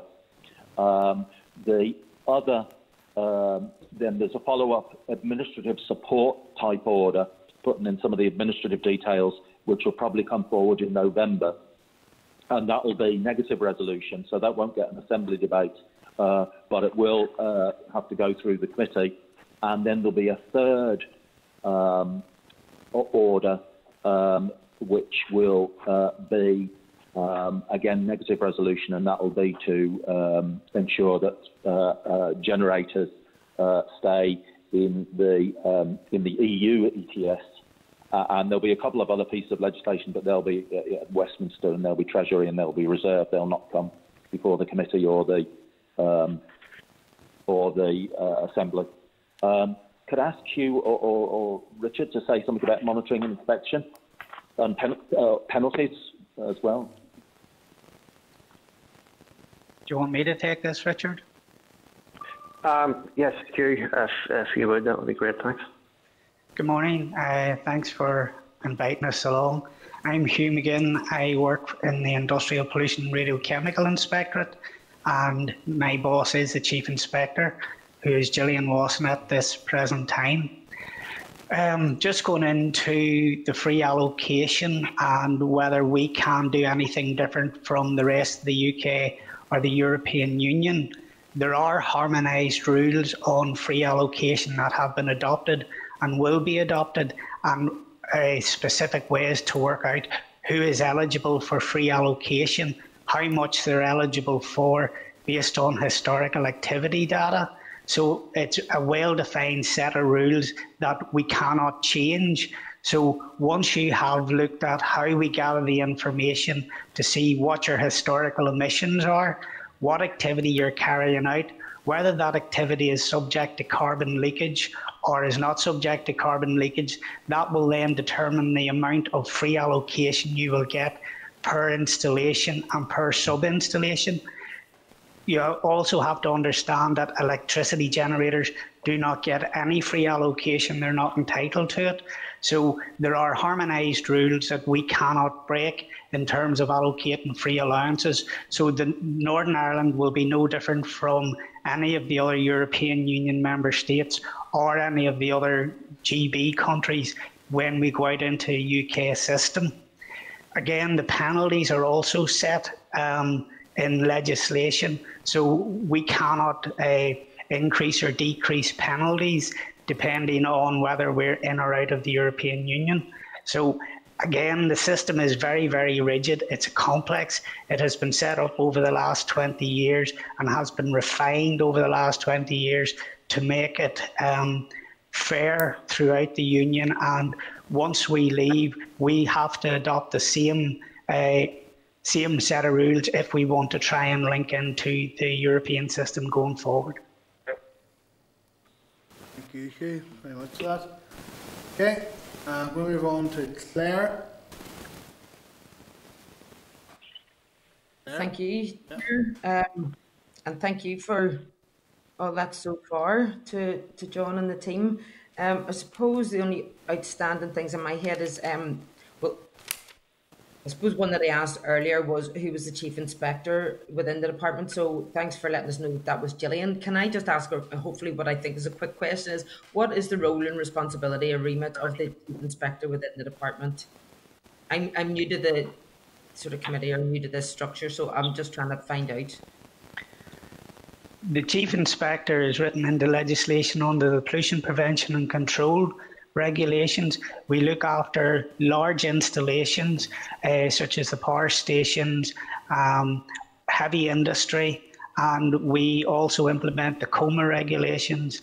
We do radiation, we do emissions trading, we do energy savings. So the Chief Inspector's remit is fairly wide, and we have a team of approximately 23 inspectors to regulate most of the heavy industry and bigger, larger installations in Northern Ireland. Thanks for that.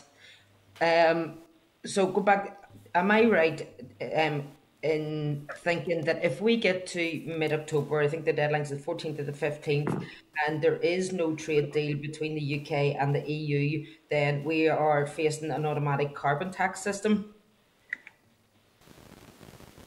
That isn't the case. What the UK government said is it was preparing a UK ETS that could be linked to a EU ETS, and that is, from our point of view, a desirable outcome, because it does take away any question really of differences between north and south. What the UK government has also said, though, is, and presumably if negotiations went badly, there would be no chance of negotiating a linked scheme with the EU, between the UK and EU ETS. In that circumstance, the government has put also an option on the table for a carbon tax, but it hasn't said it will definitely do carbon tax or definitely do UK ETS, which would be a standalone UK ETS. And as, say, the Minister was asked about this in Parliament a week or so ago and was unable to say which of those would be, which the government would do. So we can't shed any more light on that. What we can say for certain is, even if negotiations break down, we still will get the Northern Ireland Protocol, and that will mean our generators remain in the EU ETS, even if negotiations break down. Okay, thank you. And while we know that the electricity generators are going to stay within the EU ETS, hospitals, I'm going to assume, will continue to be able to opt out.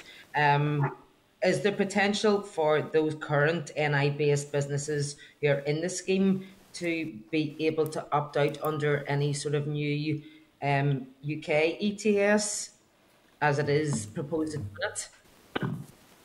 The proposals for the UK ETS do contain provisions for low emitters and ultra low emitters. I'm not familiar enough with the detail on that to beyond saying that it does provide for that. Or I don't know if Richard or Hugh, you can add anything to that. I'll take that one. Under the proposals on Phase 4 for the European Union, you have an Article 27 and an Article 27A opt-out built into the directive. That is being mirrored in the UK scheme. So basically what that says is if your installation or factory meets certain criteria, you have the option to opt out from being a full participant in the scheme. Consider being a full participant in the scheme means that you have to have a registry account with the European Union or with the UK registry going forward, where you can buy and sell allowances and trade on the open market. To do that, you have to have a registry account and different people who are in the scheme. You have to do certain types of reporting. So for small emitters, this is quite expensive and costly.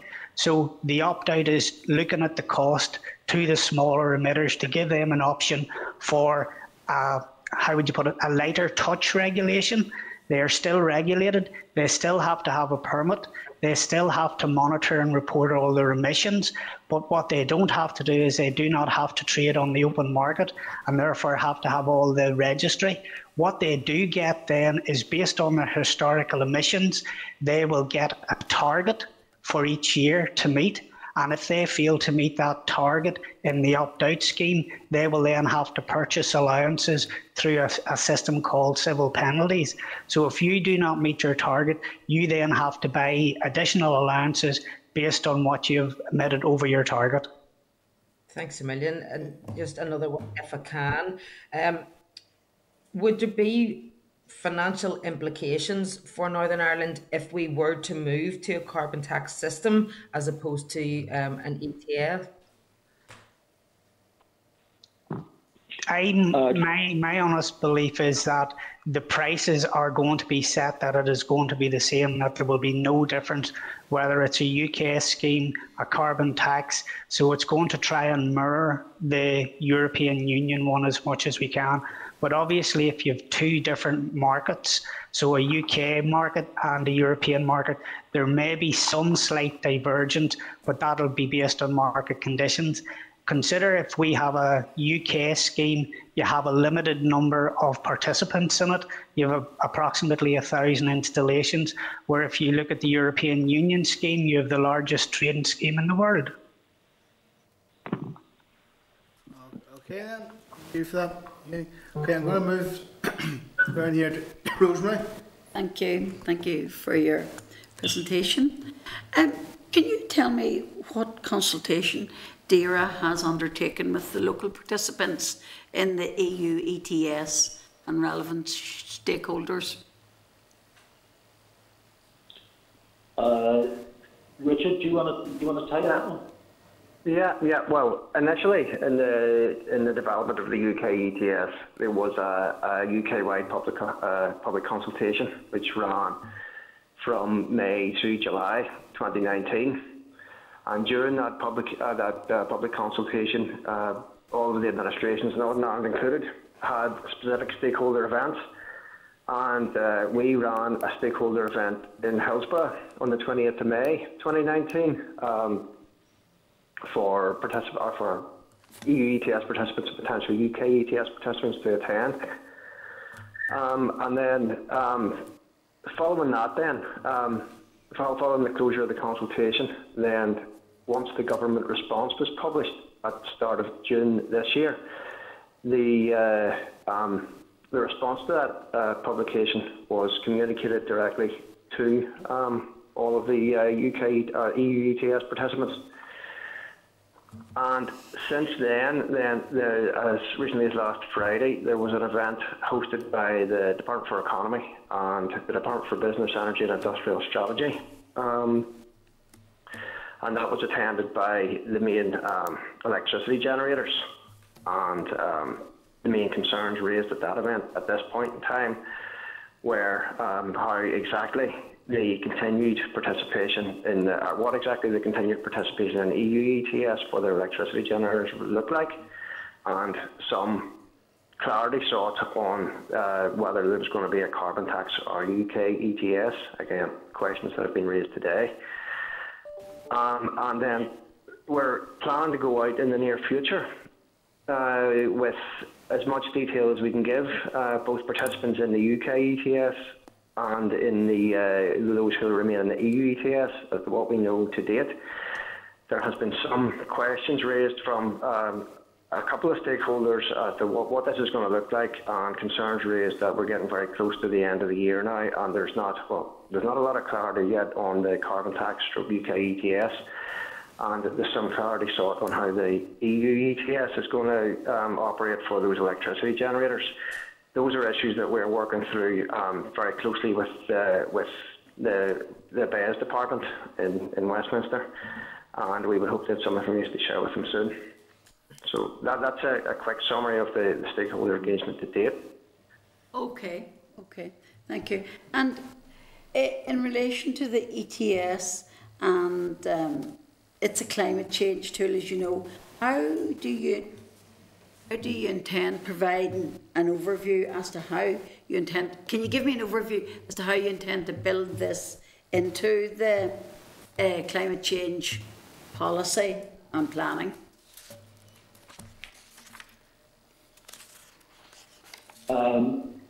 On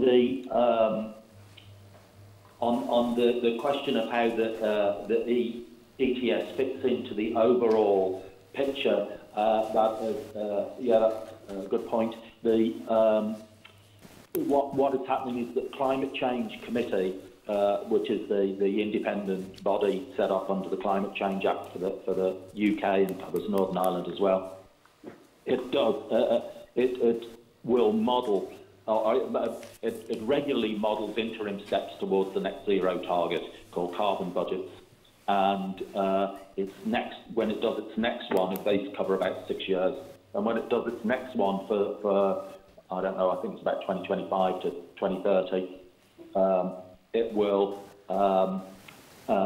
set out what everything, how the big picture, what contribution certain elements would need to make to move towards to be on track towards the net zero target, and so that will include the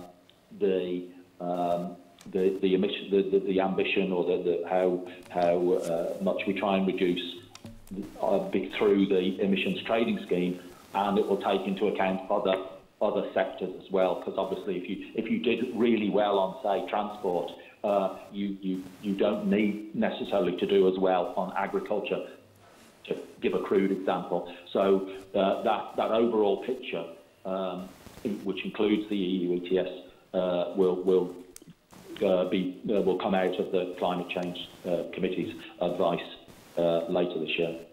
Okay. Patsy?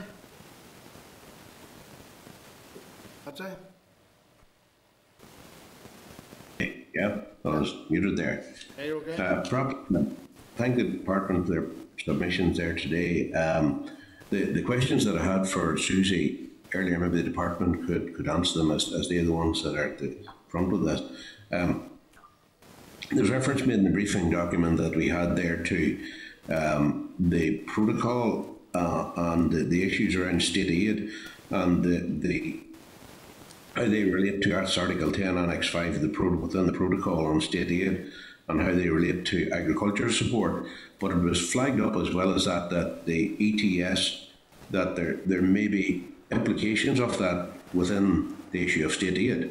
And now, given that state aid has emerged as within the withdrawal bill itself as a bigger issue, has the department any views as to what those ramifications might be at this stage, or what those issues are in fact at this stage? And then leading on from that, and Hugh was taking us in that direction earlier, that was around, mentioned it as well, Chair, that was the ETS, the emissions cap to be 5% less than the UK's share of the EU, and the implications then within that for the auction reserve prices, the matters that have been introduced there as well. Just to find out, to get a wee bit more expansion on that, if you have it today, as to how that might travel through, whether it's good thing, bad thing, or if one would affect the other, and if a cap would affect the prices, the auction prices, and in fact is there going to be a similar type of cap put on auction prices? So that's basically it, Chair. Thank you. So to take the first question there on state aid, nothing leaps to my mind that state aid has particularly been raised as an issue with ETS. Obviously, it is, as you correctly say, a big issue in the negotiations. The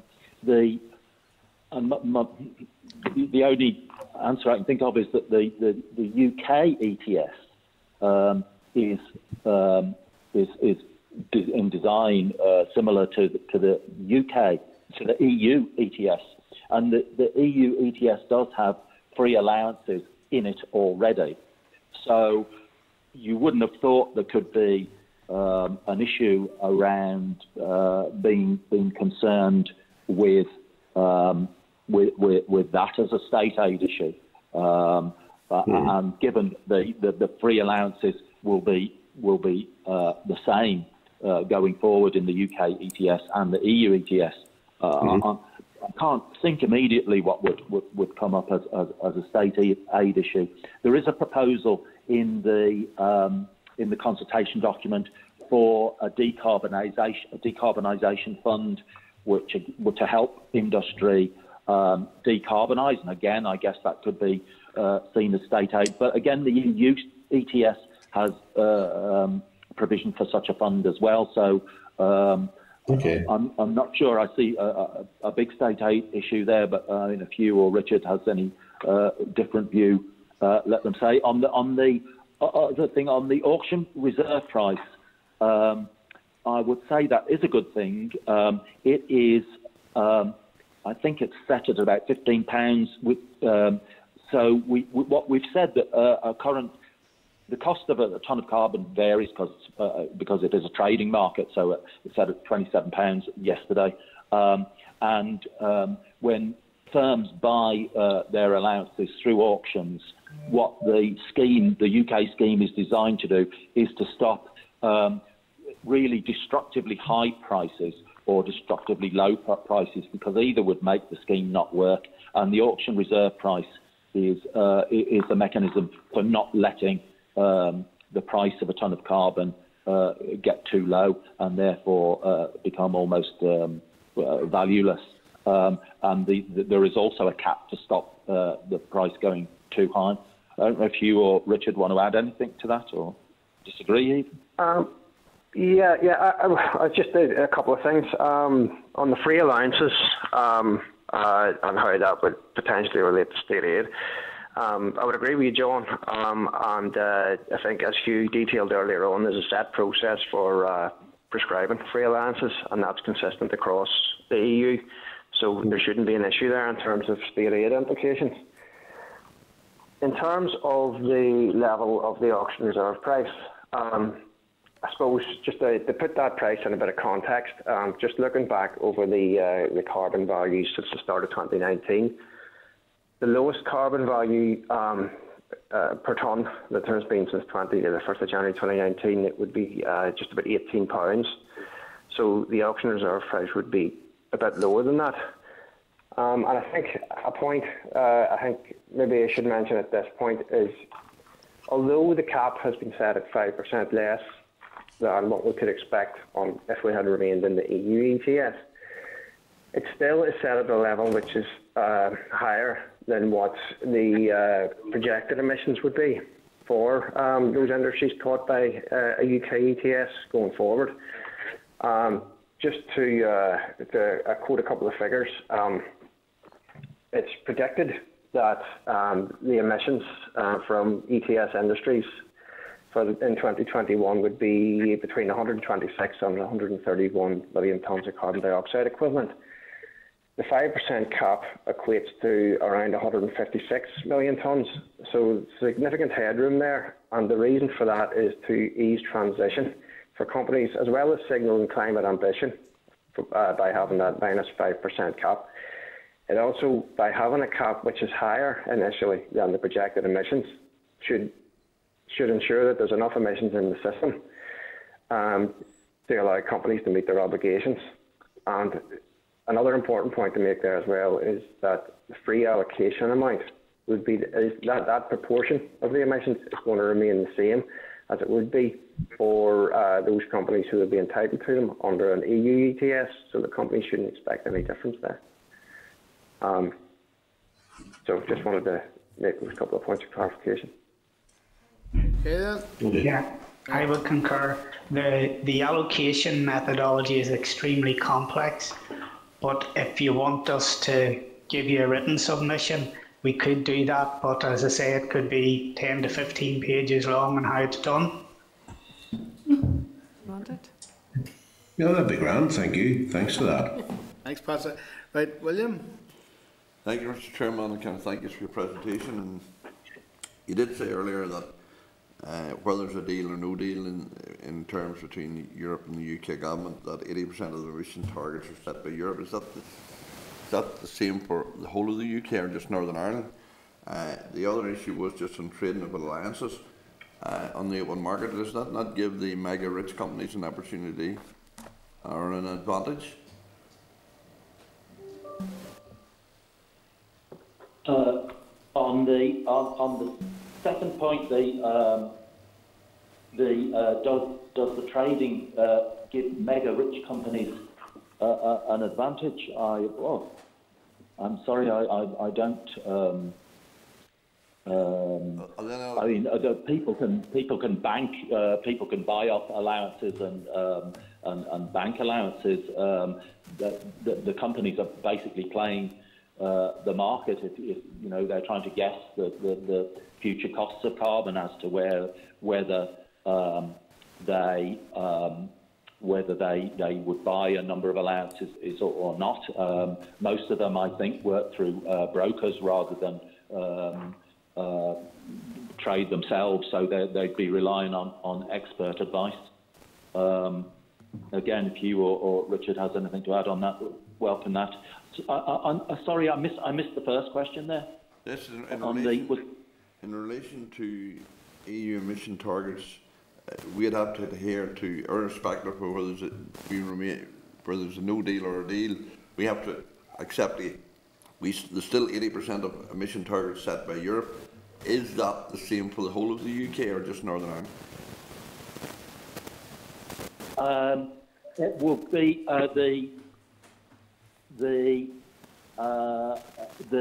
EU ETS helps contribute towards the EU's target, which was getting 80% reduction by 2050. But the UK has with net zero has a more stringent target of net zero by 2050. So we will naturally, anybody in Northern Ireland will naturally make the EU target because we've got the higher net zero target in the UK. The UK as a whole won't be bound by the EU target going forward, but the EU may change its target, of course. Okay. And Phil, you're looking at my questions. Are you okay? Okay. I'd like to thank you very much for attending again our very detailed presentation and fielding of questions from the members. We're going to move on very quickly now to item 7 on the agenda here this morning, the department briefing on update on the EU exit preparations. Correspondence is at page 217 to 223, and again I'd like to welcome by Starleaf, Don Mills, Richard Coy, Helen Lewis and Anthony Courtney. I'd like to invite John and the colleagues to begin the presentation. Thank you. Yes, so as you said, joining us is Helen Lewis from the Environment Agency, from the transition team there, and Anthony Courtney, who is head of legislation branch in Environmental Policy Division. Anthony will be able to cover the circular economy, which the committee asked for briefing on as well in this session. So the committee was briefed on the overall legislative programme last Thursday and is to be briefed on the overall DAERA transition programme next Thursday. I've seen proposals for further sessions, including fisheries and specific sessions on chemicals and waste. I'm not sure if the committee's agreed that yet, but I'm covering the environmental areas, so I'm not covering fisheries, and given the large number of areas, we'll do our best to answer questions, but on detailed areas we may struggle a bit. I'll start with an overview of what's covered by environmental transition. There's about 20 environmental areas identified in the Northern Ireland Protocol which require us to apply EU regulations or directives. Unfortunately, everybody's definition of what is covered by the environment differs slightly. Thus, the EU regards some areas as climate change, so emissions trading, as we've just been discussing, and emissions reduction, F gases and so on. So we cover those, but the EU doesn't regard, the EU environment sector doesn't regard those as environment. But it does include timber, which in DAERA is dealt with by Forest Service. So some of the areas are dealt with by the BES, Department of Business Enterprise and Industrial Strategy, and by DEFRA.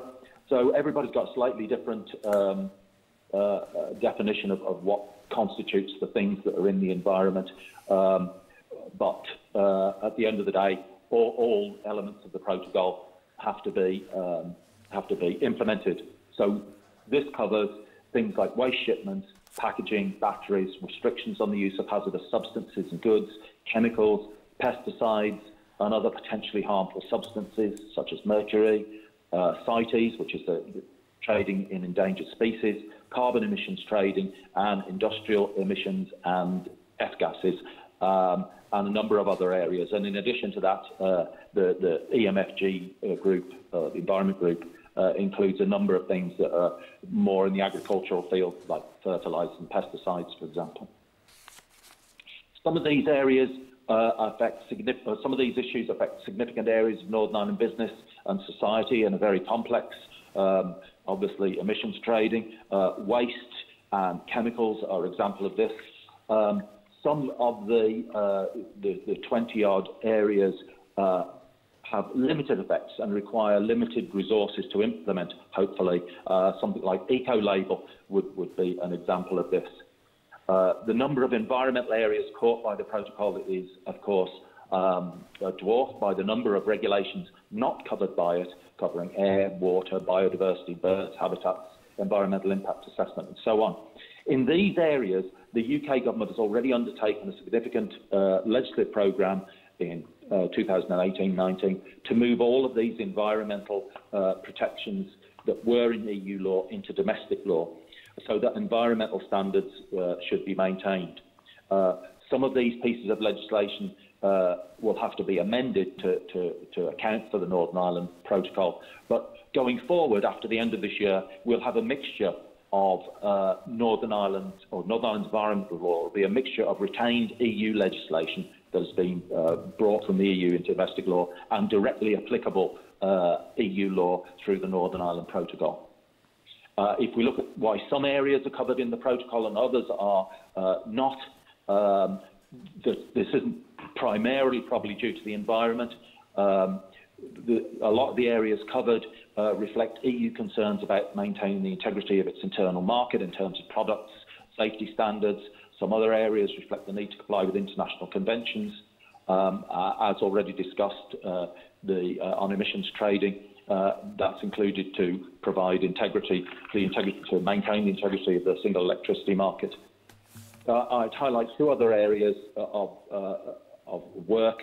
The first is the Environment Bill, which, amongst other things, replaces aspects of independent environmental oversight that we had through membership of the EU.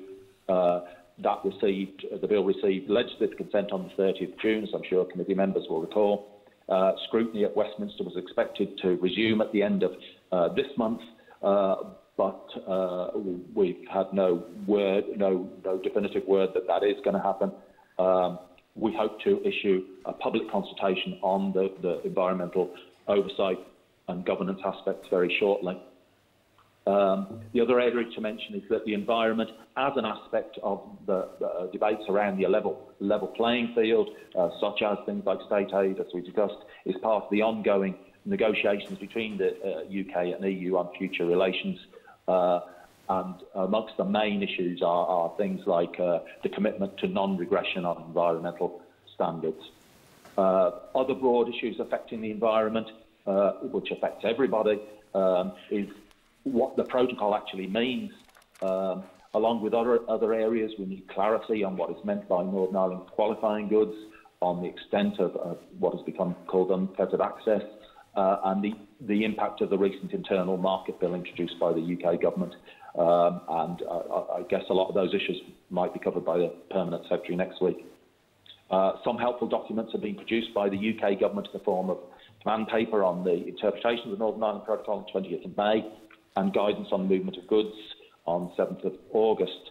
In addition, the EU has produced some technical notes on various aspects. But there are certain terms like heavily regulated goods which have still to be defined by the UK government, which particularly affects areas like chemicals, and clarity on the requirements regarding international agreements also need to be clarified. So what do we need to do? The first thing is to try to manage the process. Within the Environment Group, we've established an Environmental Transition Board to oversee a programme of work to implement the protocol. Back in May, we set up a dedicated division to do this work. The work is split into 22 work packages or projects at the moment, and these are set out in the diagram we sent as an annex to the written briefing we provided to the committee. Some of the projects reflect individual business areas like emissions trading, and others are cross-cutting like legislation. And that diagram we've sent is about as close as we can get to a one-page representation of the work we face. In terms of our aims, these are consistent with the overall, for the environment, they're consistent with the overall DAERA aims of having a programme in place which, as far as possible, delivers legislative and policy frameworks and operational preparedness, contingency arrangements, and communicates this as far as we can to stakeholders. Our programme of work is split into two phases, with the issues we're talking about today really being phase one, i.e. those we need to address by the end of 2020. And after that, there'll be a phase two with things that we need to deal with to establish, if you like, the new business as usual. So that would be sort of implementing the Office of Environmental Protection, for example, and other aspects of the Environment Bill, or dealing with reporting, how reporting is to be done in future, now that it won't be to the EU on many environmental areas. We've been considering what is critical to implement. Basically, most of the areas we're dealing with are critical because it's a legal requirement to implement the Northern Ireland Protocol. If we didn't implement them, then the EU could rightly say that we've not been acting in good faith. We would not want to be responsible for having undermined the negotiation process by failing to implement the legislation. And so even where if you like, the real world implications of some of the measures, environmental measures in the protocol aren't that great, we still need to implement them by the end of the year. I'll move on to preparation in specific areas. In terms of legislation, we have 8 statutory rules relating to transition to process and 26, as of today, statutory instruments which will be dealt with at Westminster and which we have an interest.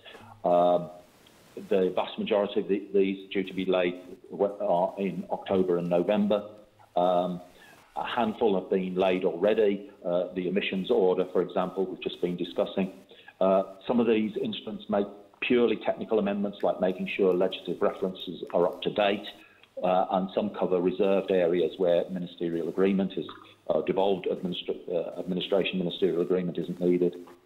Others, as the committee has been advised, cover areas where there might be policy content, and these have been assessed and the information provided to the committee on what might be the areas with more policy content, and my understanding is the committee is considering this. I would say in the environmental areas, the main areas are around waste, chemicals and emissions trading. I should stress that this is a moving target and the numbers of these instruments and of frameworks, where we have 16 at the moment, including 7 priority ones. And if I was to come back in a week's time, the numbers I've given you would probably be different. Obviously, we're committed to achieving the implementation of the legislation and frameworks for the end of the implementation period, but these timeframes are extremely challenging. In terms of operational readiness, we're working with colleagues across DAERA to prepare for the end of the implementation period. The protocol will come into force then, unless aspects are overridden by a free trade agreement. But obviously, the scenario we have to consider is that there is no agreement. We're working with colleagues in DEFRA and BES in Whitehall and with other administrations on preparing for the end of the implementation period. We have regular updates with DEFRA and the devolved administration through an environmental working group. We have separate meetings on implementation of the Northern Ireland Protocol with DEFRA. But key to progress is the contact between individual business areas on things like waste, chemicals and emissions. In addition, we've had a number of meetings along with DEFRA with the EU representatives on technical implementation of the directives. And our next general meeting with the EU on the environment is coming up towards the end of September. Despite the challenging timescales, it should be remembered that much of the work to transpose EU legislation to domestic law has already taken place in 1819. And even where there's a requirement to implement the Northern Ireland Protocol, we're implementing regulations that are already in place. So the amount of change we need to make is not always significant across all the 20-odd areas of the environment. But again, being operationally ready is still a major challenge. In terms of preparing for contingency plans, we would be on our 3rd emergency activation of the department's major emergency response plan if we did go into that mode. So we do have quite a lot of experience of putting the right structures in place for contingency, and we can reactivate them or adapt them as required. We have structures for transition at operational, tactical and strategic level that could move in to fill the roles in an emergency response of the bronze, silver, gold command structure. And we've experienced developing the responses to issues that could emerge, for example, through disruption for trade and preparation for no agreement, because we've gone through this at the end of 2018. Finally, in terms of stakeholder engagement, we've engaged with a stakeholder group at the start of August, and we've had a number of meetings with stakeholder representatives in particular business areas. There's also been UK government publications. And the one thing that probably is worth saying about environmental stakeholders as a group, a lot of businesses in specific areas are looking for very detailed guidance on their particular area. So there's not necessarily one group of environmental stakeholders. That concludes what I was going to say on environmental transition. I would emphasise it's very much a moving picture and things can change. I know the committee has been offered regular updates. Happy to take questions, as I've said. Might not be able to answer on all the detailed areas, but happy to get back. I would finish there, but the committee also asked for a briefing on circular economy transposition, and I think on another SI. So I can go on to cover those things, or I can stop there as you wish, Chair. Yeah, do you want to stop? Do we get everyone else ask a couple of questions now? I suppose, John, there's one thing I want to say there. See in the briefing that we received there, it referenced in the first line that the EU Withdrawal Act 2018 ensures that all existing EU environmental law will continue to be applied here after the transition period. See, in light of the internal market bill, which we heard about just over a week ago, I think that that has dented a lot of people's confidence in terms of listening to what the British government might do or say in regards to here.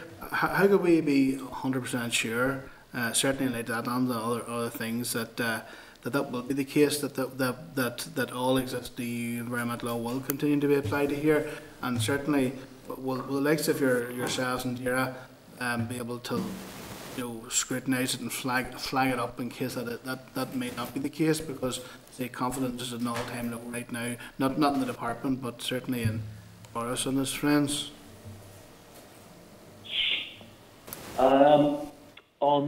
On the issue of confidence, as you say, that obviously is a big issue at the moment. I suppose the only response I could make is that, and it's certainly not my job to defend Mr. Johnson's government. The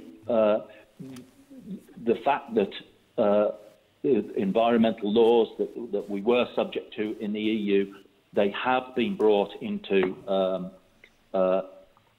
domestic law, and the changes to do so were pretty much technical.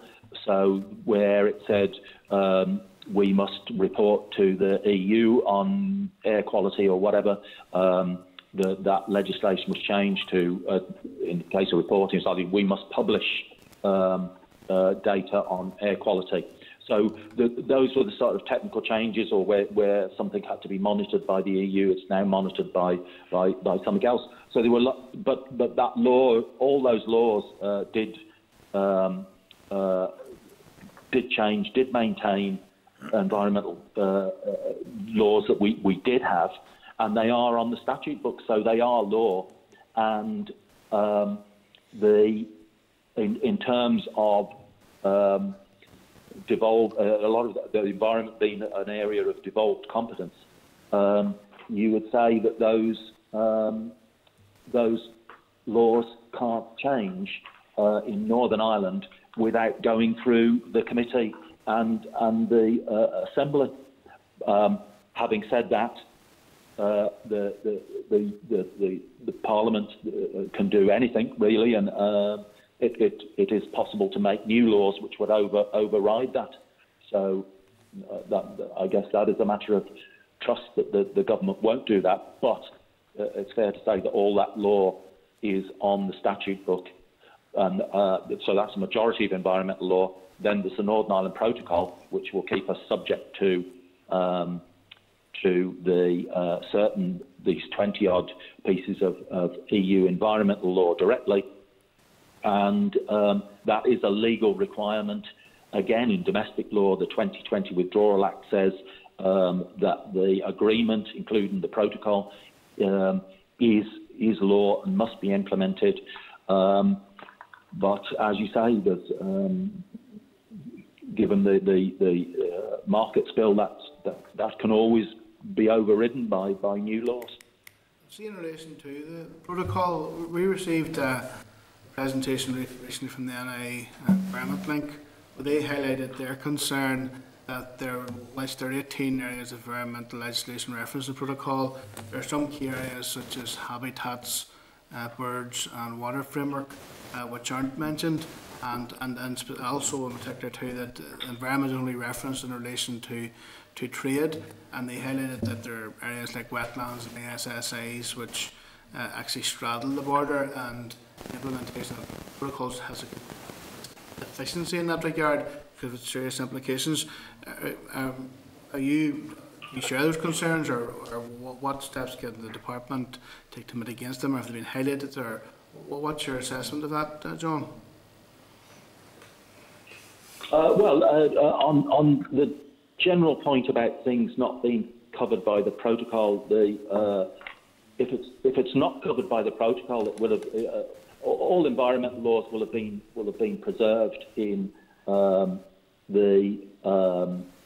by the secondary legislation that has already been made, and so those environmental requirements will remain in place.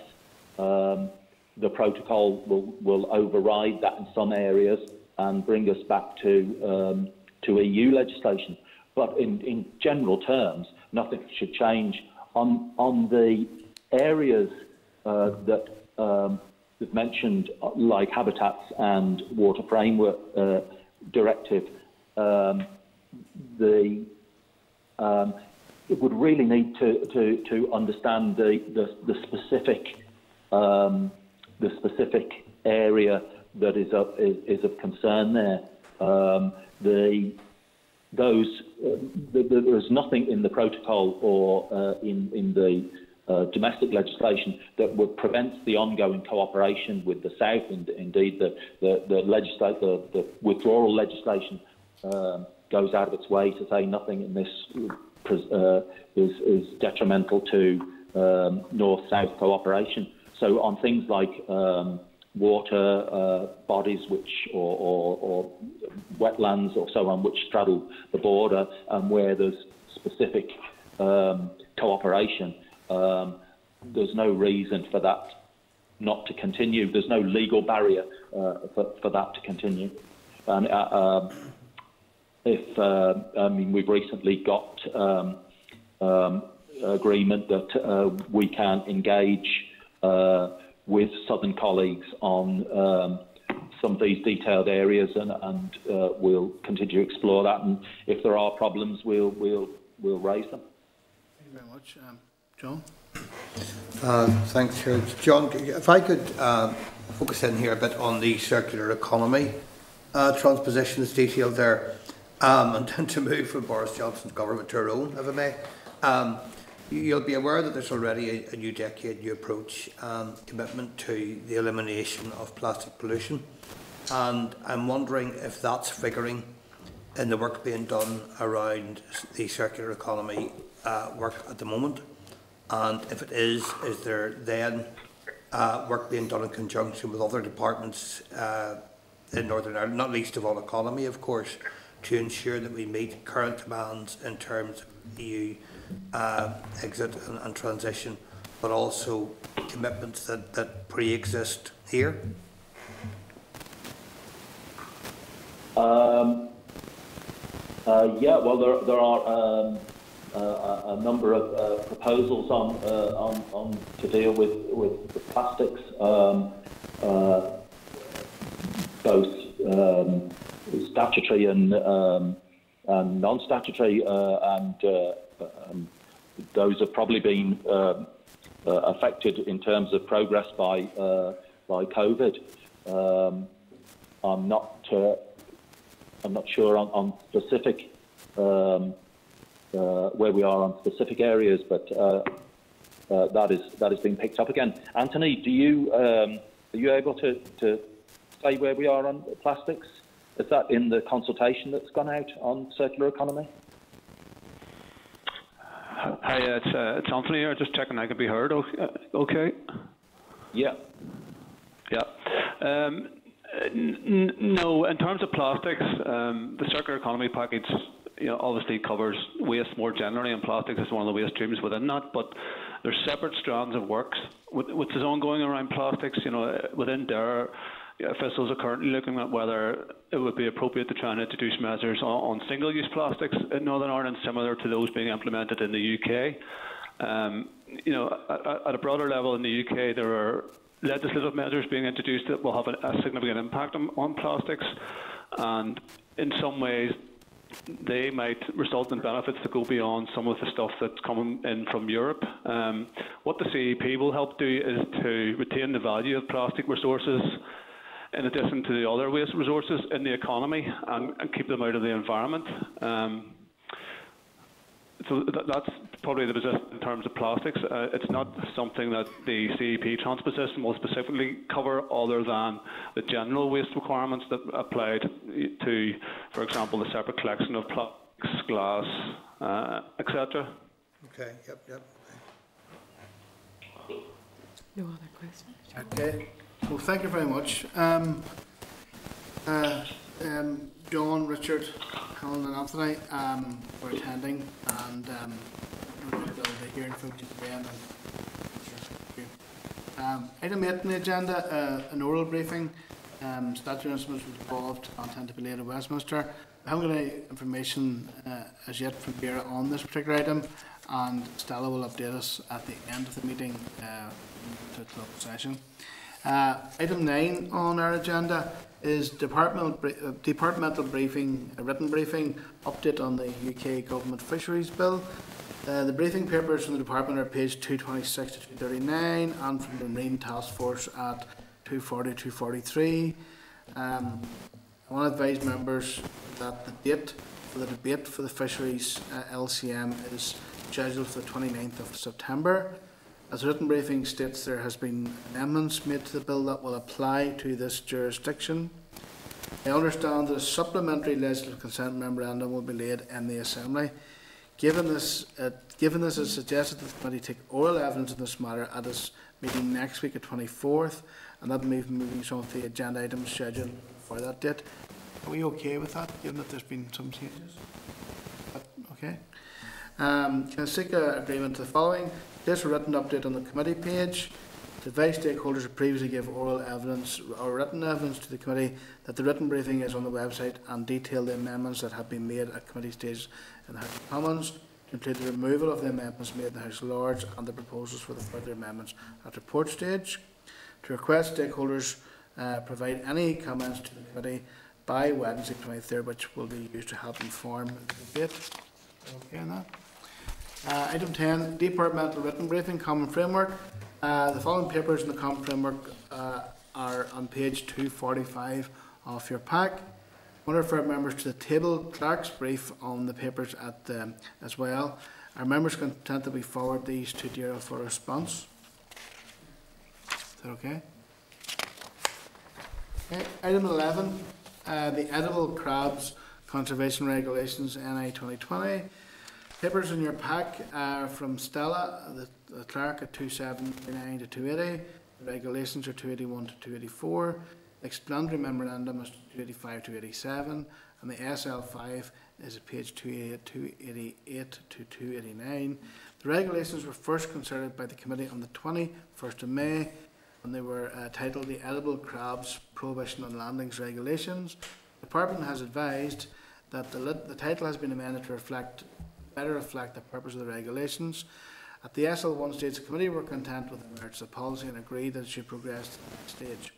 The examiner has identified a minor drafting error in the regulations, which can be found at 320 of the correspondence alongside the department's explanation.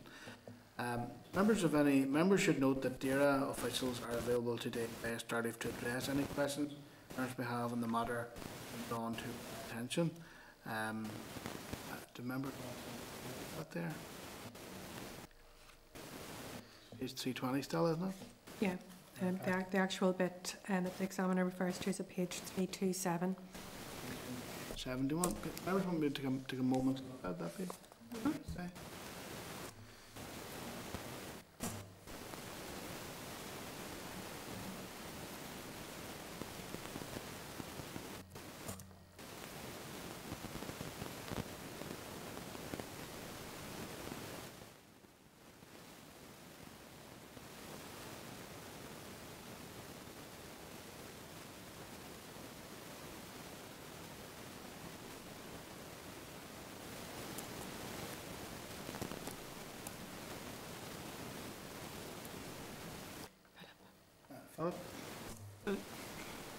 My question or point isn't too much on the order, but it's on the discussion that we had previously on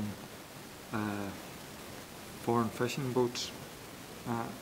I can't remember where we landed in terms of a committee on that, but I mean, I'm just making it clear that I don't recognise this language at all in terms of definition of foreign fishing vessels.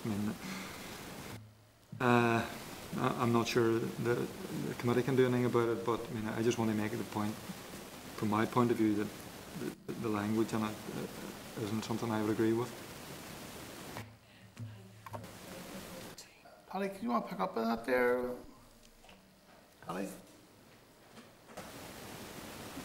Hang on, you're muted.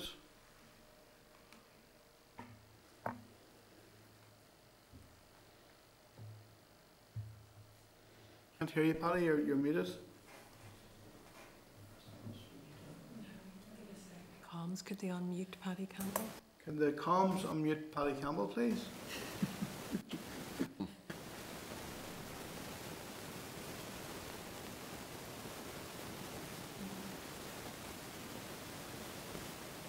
Not working.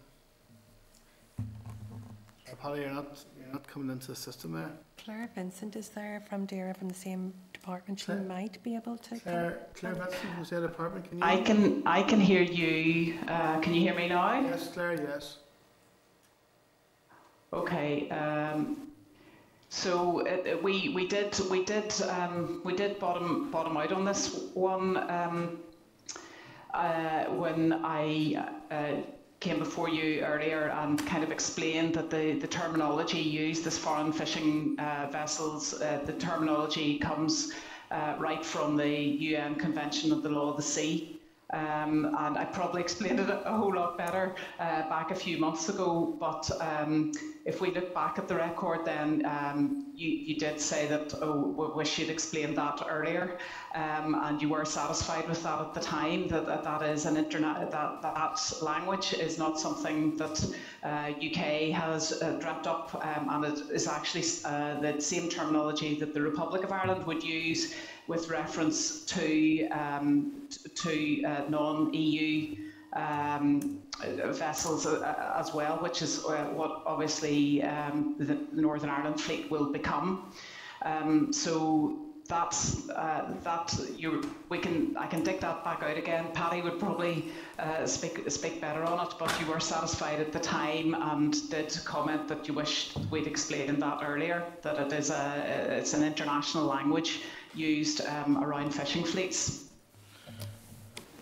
Yeah, I mean, my memory is probably not as good as yours. I mean, I'm obviously satisfied with the explanation that you gave then and you give now. I'm just, suppose, making the point that, I mean, I don't determine that ships from the south are foreign. I mean, this is an island. So, I mean, I understand the explanation you're giving. I'm just, I suppose, I'm not asking the committee to do anything. I'm just basically labouring the point. From my point of view, I don't envisage or see ships from the south as foreign vessels. I just remembered the late John Dallett, who was in the committee, who made that same point whenever he was in the committee. And I remembered his contribution here now. Just okay. So thank you, Claire, and indeed Paddy, for your effort. So if members are content, I'm going to put the question that the Committee for Agriculture, Environment and Rural Affairs has considered SR 2020-152, the Edible Crabs Conservation Regulations NI 2020, and have no objection to the rule. Great. Okay, SR 20, number 12 on the agenda, the Edible Crabs Undersized Order 2020. I refer members to the papers from the clerk at page 291, regulations 292, the memorandum, the explanatory memorandum 295, and SL 5 at 288. The regulations were first considered by the committee on the 21st of May when they were entitled the Edible Crabs Minimum Landing Size Order 2020. The Department advised that the title change was necessary in order to revoke the Edible Crabs Undersize Order 2000 and will allow for the minimum landing size of edible crabs to be increased from 30 carapace to 140 millimetres. Are members okay with this? Okay, so I'm going to put it that the Committee for the Agriculture, Environment and Rural Affairs has considered SR 2020-153, the Edible Crabs Undersized Order 2020, and has no objection to the rule. Correspondence. Correspondence page is 305 to 331 in your pack. I want to draw attention to the Examiner Statutory Rules report at 320-31, which contains SR 2020-94, the Direct Payment to Farmers Penalty Simplification Regulations 2020, which the committee considered last week and had no objection to the rules subject to the report. The report has now confirmed that no issues have been identified with the rule. Members content to action correspondence suggested on the appendix on the correspondence index sheet, page 301 to 304. Okay. So, forward work programme. The draft programme is at 3:32 to 3:36. Permanent Secretary has now confirmed that his attendance at next week's meeting to brief us on the EU exit preparedness as well as the internal market bill. And this meeting will commence at 9 a.m, the same as this morning. I ask the committee to note that Stella will brief the committee on changes to the forward work programme at the end of the meeting in closed session. Are we okay with the forward work programme? Yep. Okay. Do members have any other business they want to raise? Can I just perhaps make one request? I had an informal meeting, not in my capacity as chair of the committee, but with Board B in relation to the PGI status for beef. The Board B in the south of Ireland is moving ahead with looking for PGI status for the beef in it's called protective geographical indication status for the beef in the south. It's a very distinctive sort of marks or something that's very, very distinctive and selling of it in the market and of it. I know that the LMC here in the north are keen that the north of Ireland be included as well, and indeed that's of the UFU as well. So wondering could I request that we maybe make some or ask for some correspondence from LMC out there? Would that be okay? Obviously, asking to make any decision on this at the minute, but obviously to get some feedback from that, because it's something that's seen important. I know from speaking informally to a few minutes.